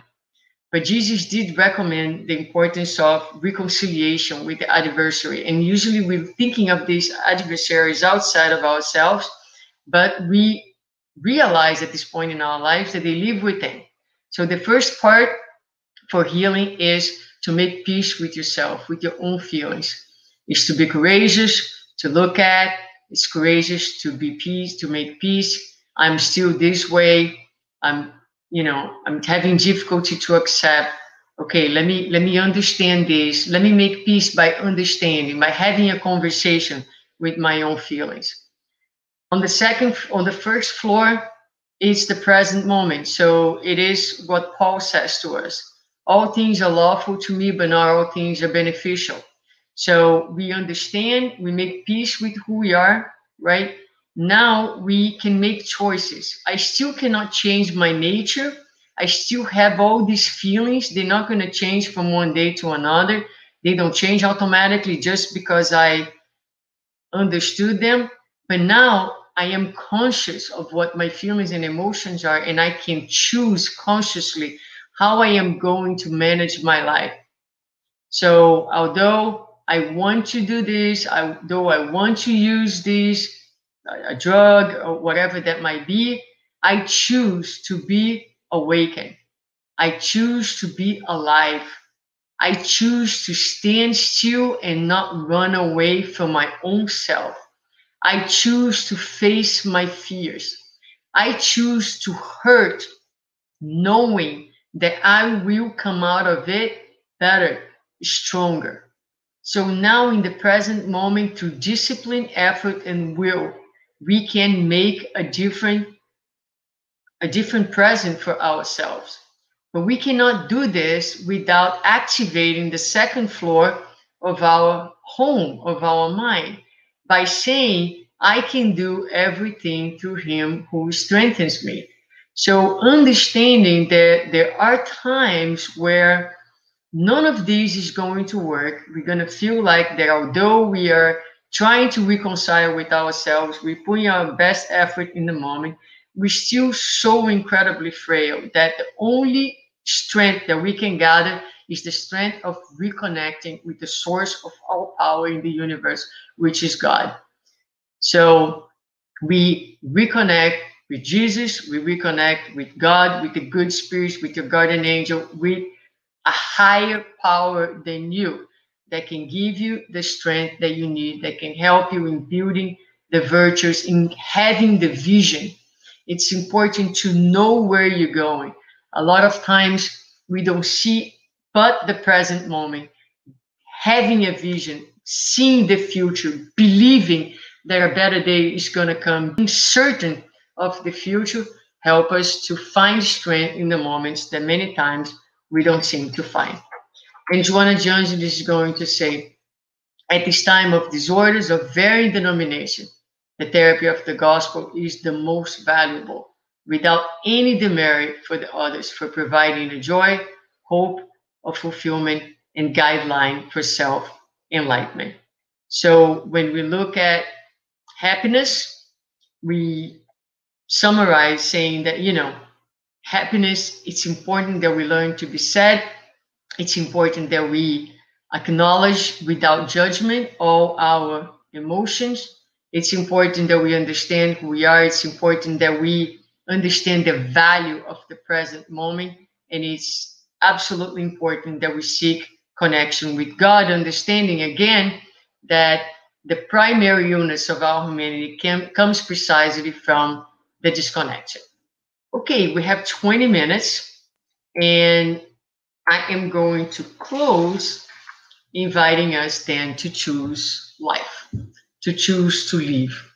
And again, this is an entire lecture of more than 1 hour, so I'm going to skip some of the slides, but we do have a significant increase in the rate of suicides in the United States. And there are many statistics that you can look at. But what is important is to think a little bit who is the suicidal individual. And Joanna de Angelis is going to define by saying it is someone who lives a process of disconnection characterized by the development of immediate and materialistic ideas, followed by feelings of victimization and lack of responsibility and power that makes the person believe that death is the best option. So ultimately, someone who has lost the address of him or herself. The risk factors are psychiatric disorders, drugs, depression, alcohol. In fact, alcohol has been linked to 1 out of 5 suicides that we see happening. A lot of time, feelings of losses, whether material, financial, chronic pain, chronic illnesses, family history. And then you have social aspects such as wars or migration, discrimination, trauma, isolation. All of those are risk factors. Some of the common feelings, similar to depression, hopelessness, loneliness, despair, low self-esteem, inadequacy, scarcity, excessive concern, impulsivity, ambivalence, and low threshold for frustrations. So I put the sentence there, are these feelings unknown to you? So these are feelings, again, that we all feel, that we all experience, and they are difficult for us to deal with. Let's see, my next slide. In a second. Okay, so I just want to bring to you that when we look at the natural laws, we have 2 laws that we find within the natural laws: the law of conservation and the law of destruction.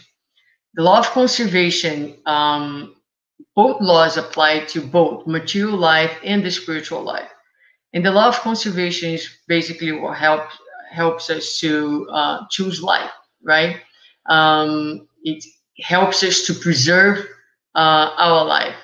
The law of destruction is also a law of nature, and it's a law that is present for the necessary renovation, for the necessary transformation and the betterment of all things. So it's a law of nature, although when destruction happens, that's all that we see, destruction. The spirits explain to us that what we call destruction is actually renewal, is transformation, has this purpose of the betterment of all things. You might be thinking, why is SUZANA talking about law of conservation and destruction, right? So when we go to the gospel, according to Spiritism, there is this part about melancholy that talks. Do you know why a vague sadness sometimes weighs upon your hearts and make you find life so bitter? It is your spirit which aspires to happiness and freedom, and which, bound to the body that serves as its prison, exhausts itself in vain efforts to escape. However, seeing that such efforts are useless, it falls into despondency, and the body, bearing the spirit's influence, sluggishness, dejection, and a kind of apathy, seizes you and you find yourself unhappy. So here it's really interesting because the spirits are telling us that our spirits, they wish to go back home. They wish to go back to their real environment. We live the illusion that this is the real. This is not the real. The real is our real home, is our spiritual home. So it is natural that we have this aspiration. And sometimes we do feel tired, don't we? We do feel like fatigue of living. And there is this aspiration for a life that's not so heavy, that's lighter. The spirits will continue by saying, believe me, and strongly resist this feeling that weaken your willpower. The yearnings for a better life are innate in the human, in the spirit of all humans, but do not seek it in this world. And nowadays, as God is sending his spirits to instruct you about the divine happiness reserved for you, patiently await the angel of deliverance who will help you break the bonds that hold your spirit captive. Remember that during your trial on earth, you have a mission that you cannot doubt, whether in dedicating yourself to your family or whether fulfilling the various obligations that God has entrusted you. So here they make it clear, yes, this aspiration for freedom is there, but you got to resist and wait for the right time for deliverance because you have a mission. We all have a mission. The person who is lying in bed, completely paralyzed, that only moves their eyes, has a mission. The mission of that person sometimes is to bear witness of what is to undergo a life of such a trial with patience, resignation, and acceptance. And a lot of times these folks are modeling something that we are so resistant to do with very little struggles and trials relatively comparing to that person. So we all have a mission to fulfill. If during the course of this trial and while performing your task, you see worries, troubles, and vexations fall upon you, be strong and courageous in order to bear them. Face them resolutely. They are of short duration and will lead you to friends for whom you weep. They will rejoice at your arrival amongst them and will extend their arms to you to lead you to a place where afflictions of earth have no access. So here is the consolation part of Spiritism telling us, listen, you are struggling. Hang in there. This is of short duration. I know, I understand it doesn't feel like that. It feels like it's forever. But that is when Spiritism comes us and does what's written in the gospel, takes us to the higher, to the top of the mountain, enlarges our view of our lifetime, puts this lifetime into the perspective of our evolution. And then we understand that indeed this time is a short time. And if we endure courageously, when we pass at the right time, we'll be granted the joy, the happiness of being with our loved ones and moving to places where less and less suffering has access to. So Dias da Cruz brings this idea of recycling of life, and he talks about life recycle itself to the transformation of matter that recycles itself, or through inner transformation with the recycling of our values. So here, I want to bring to you the idea that, although we're talking about choosing life and the idea of suicide, in order to choose life, we need to understand that life is made of many, many incarnations in one lifetime. And a lot of times, what we are called to do is to die a little bit each day to be reborn the next day a little stronger. This is what Carlos Pastorino also tells us. when he says that reincarnation has as a goal the development of the inner God, but spiritual resurrection is the most efficient process for inner enlightenment. And with that, my dear friends, the idea is that we all need to learn to die a little bit each day in order to be born again the next day. This is life. Life is movement. And humans resist movement.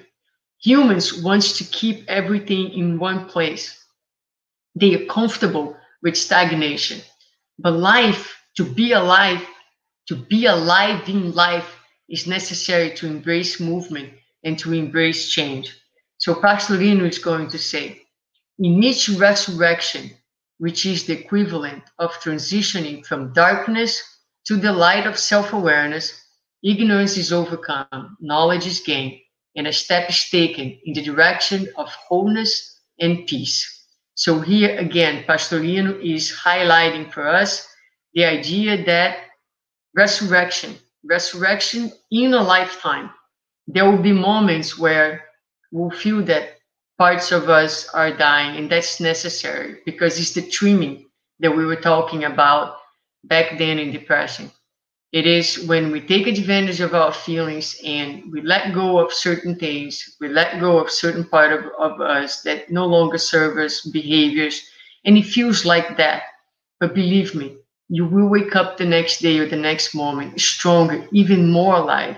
So it is in our ability to bear these moments of grief, of darkness, of loss, understanding that something better is going to come our way. I love this shirt. This is my shirt from work. Movement is medicine, and it's the back of the t-shirt. I'm a physical therapist, and I take that literally, not only physically speaking, but also spiritually and emotionally speaking. We have to move. Movement heals. Stagnation produces illness. No one grows with stagnation. So it's important to move. When we wish someone a happy new year, I know it's not January 1st, but I did keep this slide over there, right? What is it that we usually wish to people? We wish that they have a year that's like a vacation in Bahia, Brazil, or some place where there's a beautiful beach in the Bahamas, a beautiful beach with a hammock between two coconut trees, and that your year is filled with joy, happiness, preferably no pain, no suffering. Everything stays the same or better. You're going to achieve all your material success. And this is usually what we mean when we wish Happy New Year to someone.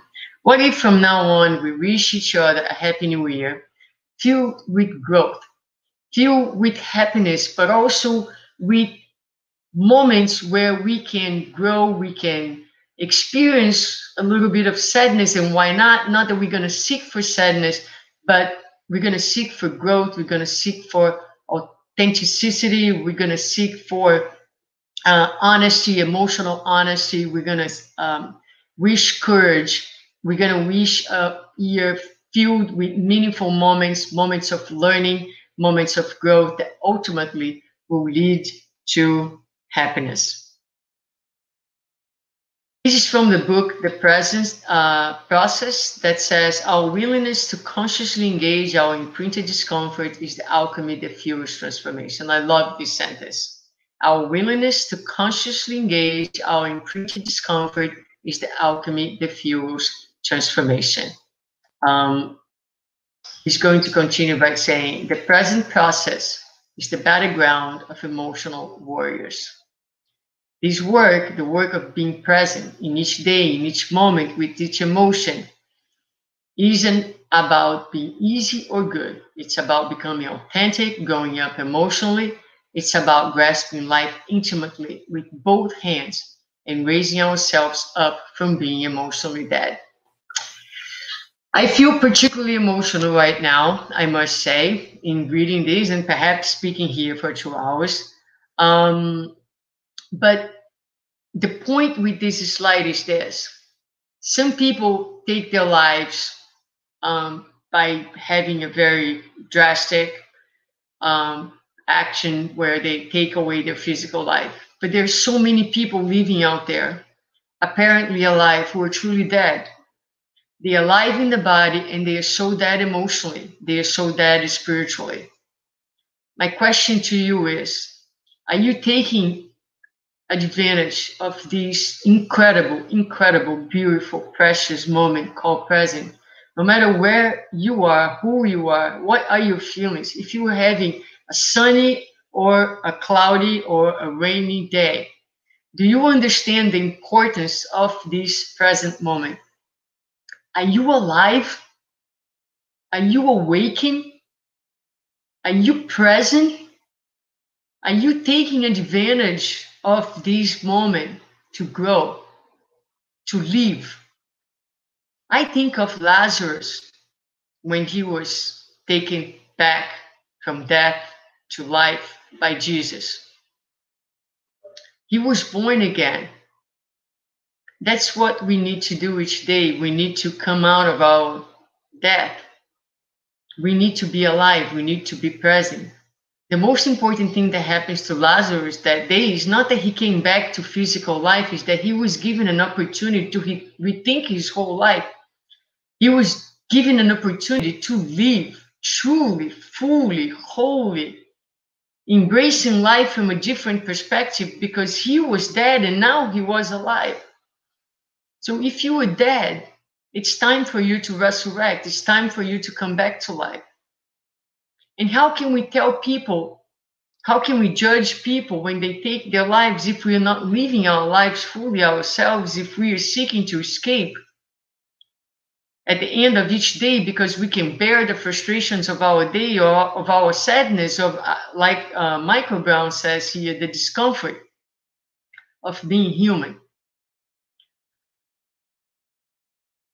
The task granted to our hearts is not for it to feel better, but it is for it to become better at feeling. This is, my dear friends, the homework that I'm going to leave for you all today as we speak of depression, as we speak of addictions or suicide. The task is not for us to feel better. The task is for us to become better at feeling. At the very core of everything is our ability to sit with our feelings. And again, I sound repetitive, but it's actually so difficult to do this. It takes so much courage to be able to sit quietly and embrace who you are. So my proposal is that, again, that we seek to live our lives fully, that we seek to embrace the present moment. And it is easier to do so when we have clear in our minds the meaning of our lives, the meaning of our pains, the meaning of our sufferings, the meaning of the obstacles and the trials that we undergo each day. And here's where Spiritism is a precious resource, instrument, body of knowledge, philosophy. The gospel is the good news that Jesus brought to all of us. The gospel explains to us what Jesus had to say. It gives us the meaning of life. We understand who we are. We understand where we came from. We understand where we're going. We understand the reasons why we are living everything that we are living. And when we understand that, not with our minds, but with our hearts, we just want to embrace life. I know that life sometimes is very, very, very difficult. I know that sometimes I feel a little inadequate speaking about those things because the level of pain and misery that's out there is so immense. And it's difficult to talk about things that I cannot empathize with, because you can only empathize with the things that you have truly, truly undergone yourself. So understand that I am not saying that any of these things is easy. And I don't know the size of your pain, and I don't intend to be able to tell anyone what is the best thing for them to do. But I can say from my own personal experience within Spiritism that there is a purpose for everything. There is a purpose for everything that we live, that we are not victims of anything. And that life is giving us at this moment exactly what we need in order to experience finally this happiness that we have been wanting so much, seeking so much. It's not by escaping the present moment, it's not by escaping our physical lives that we'll get there, because life has no end. We are immortal beings. There is only life in the universe. We are always alive, whether in the physical body, whether outside of the physical body. There is only life. How do you want to live your life? How do you want your present moment or your future moment to be? Do you want to be happy? If you want to be happy, it's important for you to be awake and to be as alive as possible in the present moment. And when everything else fails, remember to pray. Remember to open your heart and your mind to the higher source of life. And believe me, your prayers will always be heard. And God will always answer your prayers.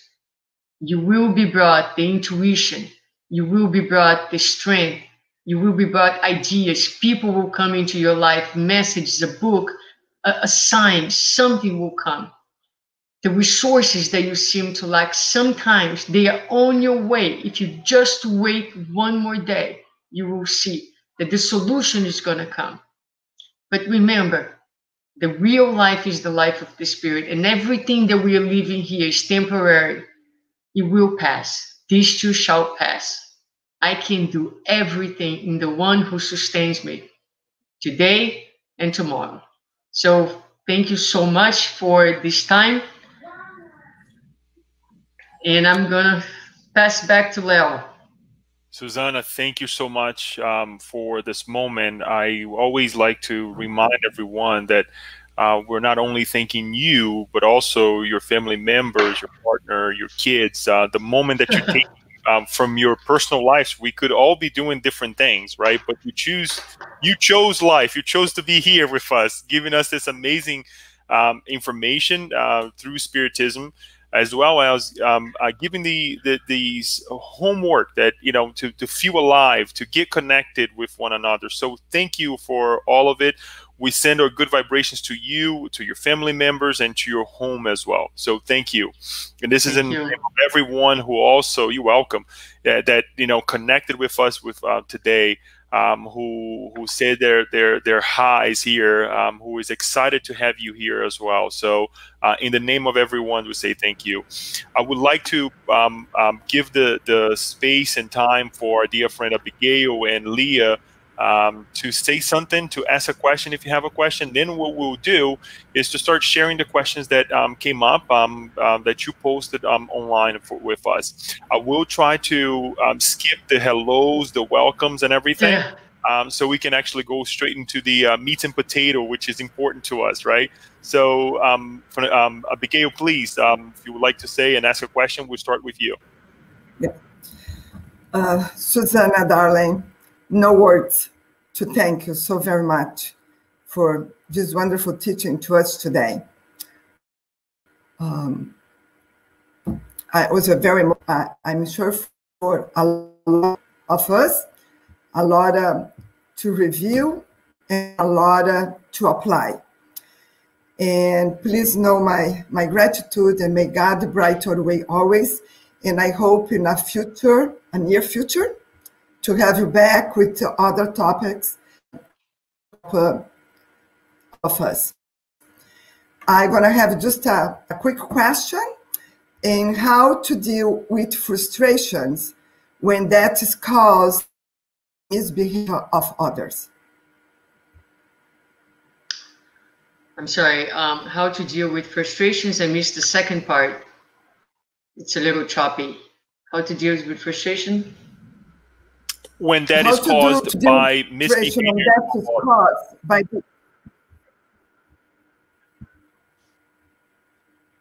Leo.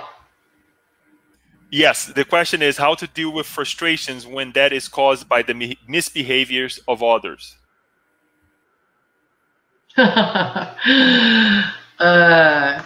Well, that's a good question. Frustrations come always from expectations that we have of people's behaviors. So usually the problem is ours, is on our expectations. We expect from others sometimes what they are not ready yet to give. We believe they are. That's our problem. They are not. I mean, we are also sometimes we have expectations with ourselves, and we get frustrated when we can't deliver it. That's because we thought of ourselves as being more than we actually are, or perhaps having acquired and solidify some virtues that we have not. Um, so it's really a problem with our the way we are relating to someone else. Let's remember that we only have power over our own behavior and actions, right? We cannot control people's behaviors, but we can control how we react to their behaviors. And again, the same way we feel frustrated with others, I think we get, I don't know, I once in a while, I'm like, I can't believe I did this, you know? And so that's, I'm frustrated with myself. And I realized that I was placing myself in a place that I'm truly not there yet. There's still learning to be done. So as you become better at managing your frustrations with yourself and you understand your own humanity, you also become more compassionate towards others. And you understand that if someone is disappointing you, it was your problem in the first place to put that person in a place where she or he is not quite yet there. So Thank you. Thank you, SUZANA, and thank you, Abigail, for this amazing question. Just a highlight on that real quick. You mentioned this book earlier today too, SUZANA. On the book Thought in Life, there is a great explanation about this idea on how we deal with the ideas of others. So it just came to mind because it's a very dear book to me as well. So as I was thinking, Abigail's question is not only her question, but many of ours. We always deal with this transitional moments, let's call it that way, for us to keep it more in a sensitive way. Next, Leah, do you have any questions, any comments that you'd like to make? Yes, first of all, thank you so much, SUZANA. You really spoke to our hearts, to our souls, and so much learning, so many food for thought here, reflections. And if you can summarize in few words, how can Spiritism really help us? What kind of tools we can use, to really improve ourselves and deal with our own frustrations, addictions, and sadness? Maybe you need 2 more hours, but just a little summary for us. I think what Spiritism does is, I think it goes back to the last thing that I was talking about, right? What Spiritism does is gives us the meaning of life.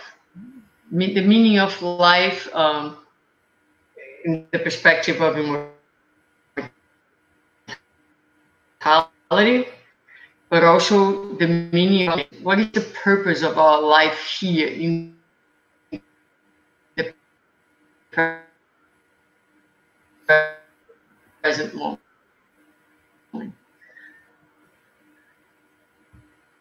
I think that it's difficult for us to, I mean, you were advanced. It is our disconnection from God. So I think that the philosophy of Spiritism, by presenting the meaning of life, helps us to reconnect with God. That's what we need to do, to reconnect with what is real. We are disconnected. Our values are in the wrong place. Our identification with matter is very, very strong. Materialism remains our biggest enemy. Even now, even with the Spiritism, I like to say that before we were materialists, now we are spiritualist materialists. One day we'll be spiritualists only. We're in transition, like Leo said. We believe that in spirits. We believe in the spiritual life, but our values are so tied in with the material realm. So, for example, aging is very, very, very difficult for many of us because our value has been placed on the material body. So when our material bodies start to fail on us, right, and we can't do anymore the way we used to, can't produce anymore the way we did, we feel that our worth has also decreased. I tell this little story, and I don't mean to deviate so much, but I think that, you know, that's what Spiritism gives us. And that's what we are trying to grasp still. We have it cognitively, but we don't have it yet emotionally in our guts. And that's the work that needs to be done, right? But I know a spiritist person spiritist, like president of center, right? So someone who like that when this person turns 65 years of age, she lives in Brazil, she had to take the public transportation. And she said to me, the first day I had to take the public transportation, the bus, the driver told me, your ticket is half of the price because now you were 65. And she said to me, I hated that because in that moment I felt that I value half as well. And although that is a little bit of an extreme situation, I think it speaks very much to the way that we feel and how we identify to the physical body and how our value is in how our body looks, how young our body is, you know what I mean? So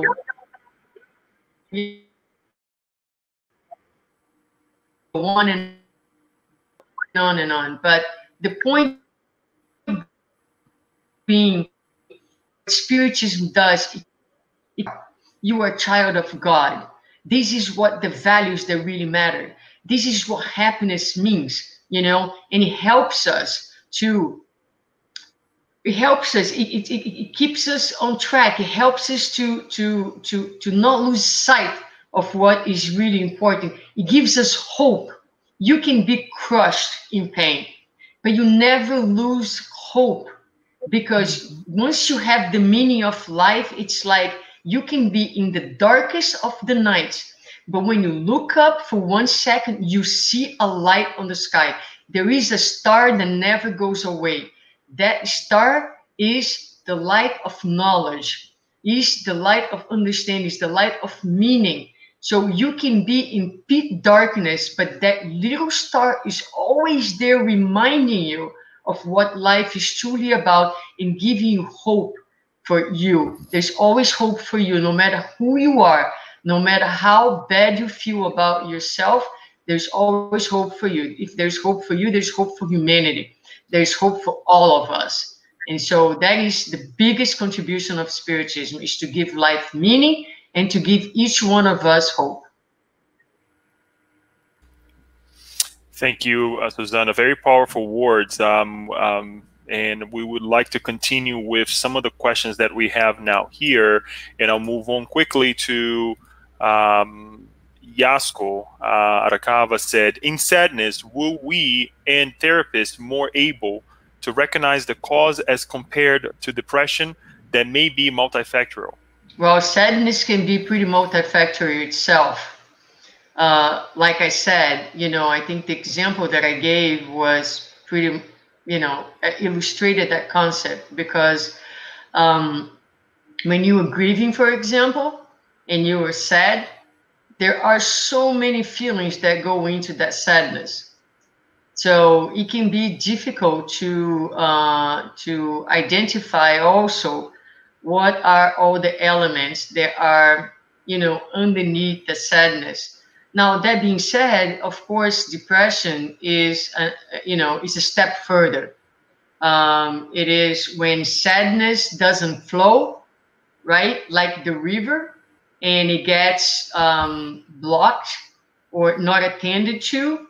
Then now you have this overflow of sadness, because it didn't flow. Like the idea of the river was that the emotions need to flow, they need to pass, they need to be acknowledged, they need to be transcended. When we ignore them, then they become this immense force that takes us down in the case of depression. So depression is a little a little bit more complex. One idea that I like it with this idea of emotions in the river. So, for example, if you lose a loved one, it's time to grieve. You need to stop. You need to feel. We need to allow time for the healing process to take place. In our society, in American society particularly, we go back to work very quickly.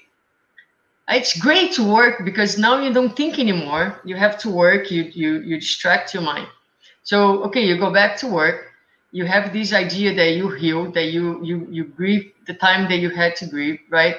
Now, 2 months later, your bird dies, right? And you find yourself in a level of grief that is unspeakable. All right, okay, you had attachment to the bird. It was your little bird. But people may look at you and say, this is not proportional. But understand that now you're grieving the bird and your parent that died a couple months ago, and you didn't grieve properly. So the grieving of the death of the bird now triggers all the grieving and all the issues of another death that was not properly grieved. And so as we blocked our emotions, eventually they overflow when they are triggered again. But now you don't have just the loss of your bird, the loss of your bird, the loss of your parent, the loss of a job that was important to you and was not properly grieved, and many losses that were not grieved properly. And then you end up into depression. So that's how it becomes even more complicated with depression. I hope I answer your question. But the main point is that even sadness can be multifactorial in the sense that it doesn't have necessarily the organic component or, but it's always spiritual, right? Sometimes we break things in different parts just to be a little bit more didactic, but every single emotion has a spiritual component and a psychological component, and sometimes end up with an organic component. So you can have sadness that end up manifesting in your body in the form of tension, back pain, for example. And you go to the doctor to treat back pain, but really what you have is sadness that is not acknowledged. And now you put in the garbage of the body, which I like to say that our backs are the garbage disposal of our body. Any emotion that we don't want to deal with or you don't want to see, we throw in the back. And that's why humanity suffers from back pain. Everybody has back pain one time or another in their lifetimes, because that's the place where we throw all the emotions that we don't want to deal with. Now, that's the physical therapist speaking. Thank you again, SUZANA. Amazing comments. I would like to actually show one comment that Kirsten, and then we're going to go to the question that she made on top of that. To be honest, Sue, the only place I feel supported and comfortable sharing my humanity are in my mommy support groups rather than randomly on Facebook. I think that many people feel the same. And then she asked, how can we engender such a change when our very human nature is judgmental at times, even within the Spiritist arena? Yes, true, Kirsten. Most people don't feel, and I don't think honestly that Facebook is the proper platform to share our, um, most intimate um, struggles. It's not the place. Some people do, and it's a little disturbing. But the point with the Facebook is just that it just creates this illusion, of happiness. My point was not that we should be sharing our frailties there, but it's just that we have to take it carefully, especially our youth, that believes that everything that they see there is real when really isn't. And the young starts feeling so inadequate because they are not what their friends are posting on Facebook. It's harder for them to differentiate. It's hard for us. I mean, sometimes I look and I mean, I don't know you, but I'm going to share my humanity. Sometimes I look at what some people are doing and traveling. I'm so envious. I'm like, oh my God, these people are doing all these things, and you end up believing that that's really what their life is about. So if we, who are, I like to think, mature adults, with some awareness, fall into the trap of social media and believe that people are living their lives like, then, the young become extremely, extremely vulnerable with these ideas. So that's the thing about the platforms. Now, as far as what you said in terms of finding places, I think that that's a process. I think that Spiritism is evolving. I think that the whole contribution of Joana de Angelis, and today we have a number of speakers in the medical field who are psychologists, who are psychiatrists, or like myself, neither one of them, just very bold, talking about feelings, talking about emotions, interested in this aspect of spirituality. I think that this is the journey. I think we're going to slowly get there. I did the talk that I did for the Spiritist Symposium this year. Yeah, I think it was this year, where I talk about the phenomena of otherization, which is, to see others as different than me, and then realize that all these others that I see outside and that I dislike, they actually live within me. And that's the work that I need to do. The more that I can embrace the others within me, I'll be able to embrace the others outside of me. I think that's the way to go. We're going to get there. I think we need a spiritual movement that's more humane, more compassionate, more authentic. And what can we do? We can do starting from ourselves. I mean, I try within reason to share my humanity. When I do my talks, it's not that I promote myself. I don't try to speak about myself too much, but I do share. I like to share my struggles. I like to share my difficulties, so that people can see and they can understand that I'm not talking here. I didn't talk this afternoon about the things that I do. I did talk about the things that I aspire to do. It's important that people understand that. So a lot of times we get frustrated, going back to Abigail's comment, with people in the Spiritist movement because we hold them responsible for living everything that they are saying. Understand, they're not talking about the things that they are doing. They're talking about the things that they aspire to do and the beings that they aspire to be. So if we understand that a little bit better in our hearts, I think we'll be able to promote and create spaces there where I really, let me say something very personal. There is nothing able to be myself. So it's such a source of joy to be able to be authentic, to be able to be you and speak about your talents and about your limitations and about who you love and your reality. I feel very alive. It's very free. It's very good. It would be nice if everybody could feel the same way. Not that I don't have limitations and moments where I hold back and I choose not to disclose out of fear, sometimes out of shame.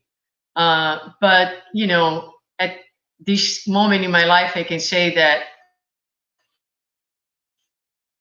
I am very comfortable with who I am. And I wish that to everyone. I wish that the spirits movement would allow people, because I think that we can be in a spiritual center. We can be here with hundreds and hundreds of people and still be so incredibly lonely.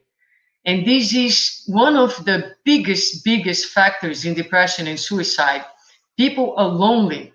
They need to feel that they are not alone, that people are there for them, to hold hands with them and to walk this life together. Thank you, Susanna. We will, because of time, folks, we will share the one final question here. It's very pertinent to this talk as well. And then we'll say a couple things here at the end, and we'll pray so we can finalize it. But from Viviane Murila, when a loved one ends his or her life by suicide, we feel guilty and regret things we have said or did to them, thinking that if we had done it differently, they would still be here. How to deal with that? I think one of the things that we have to remember is that we're not that powerful.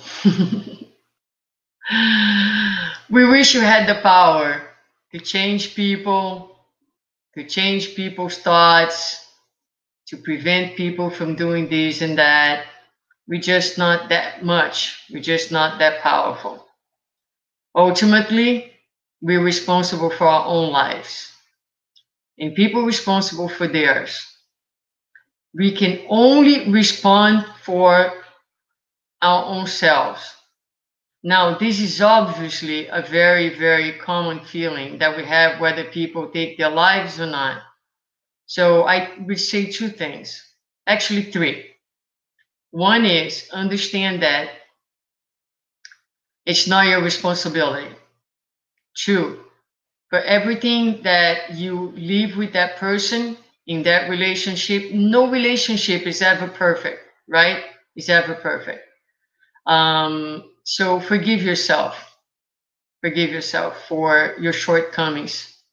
And three, if you are really struggling with that, look for a psychologist, because suicide is a very traumatic experience. And when people commit suicide, it's an act of violence against the ones who stay behind.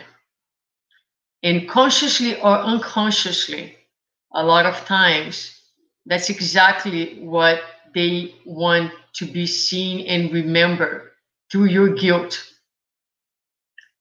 through the misery that they leave behind. And I'm not saying that this is a conscious movement, but psychologically speaking, a lot of times that is part of the process.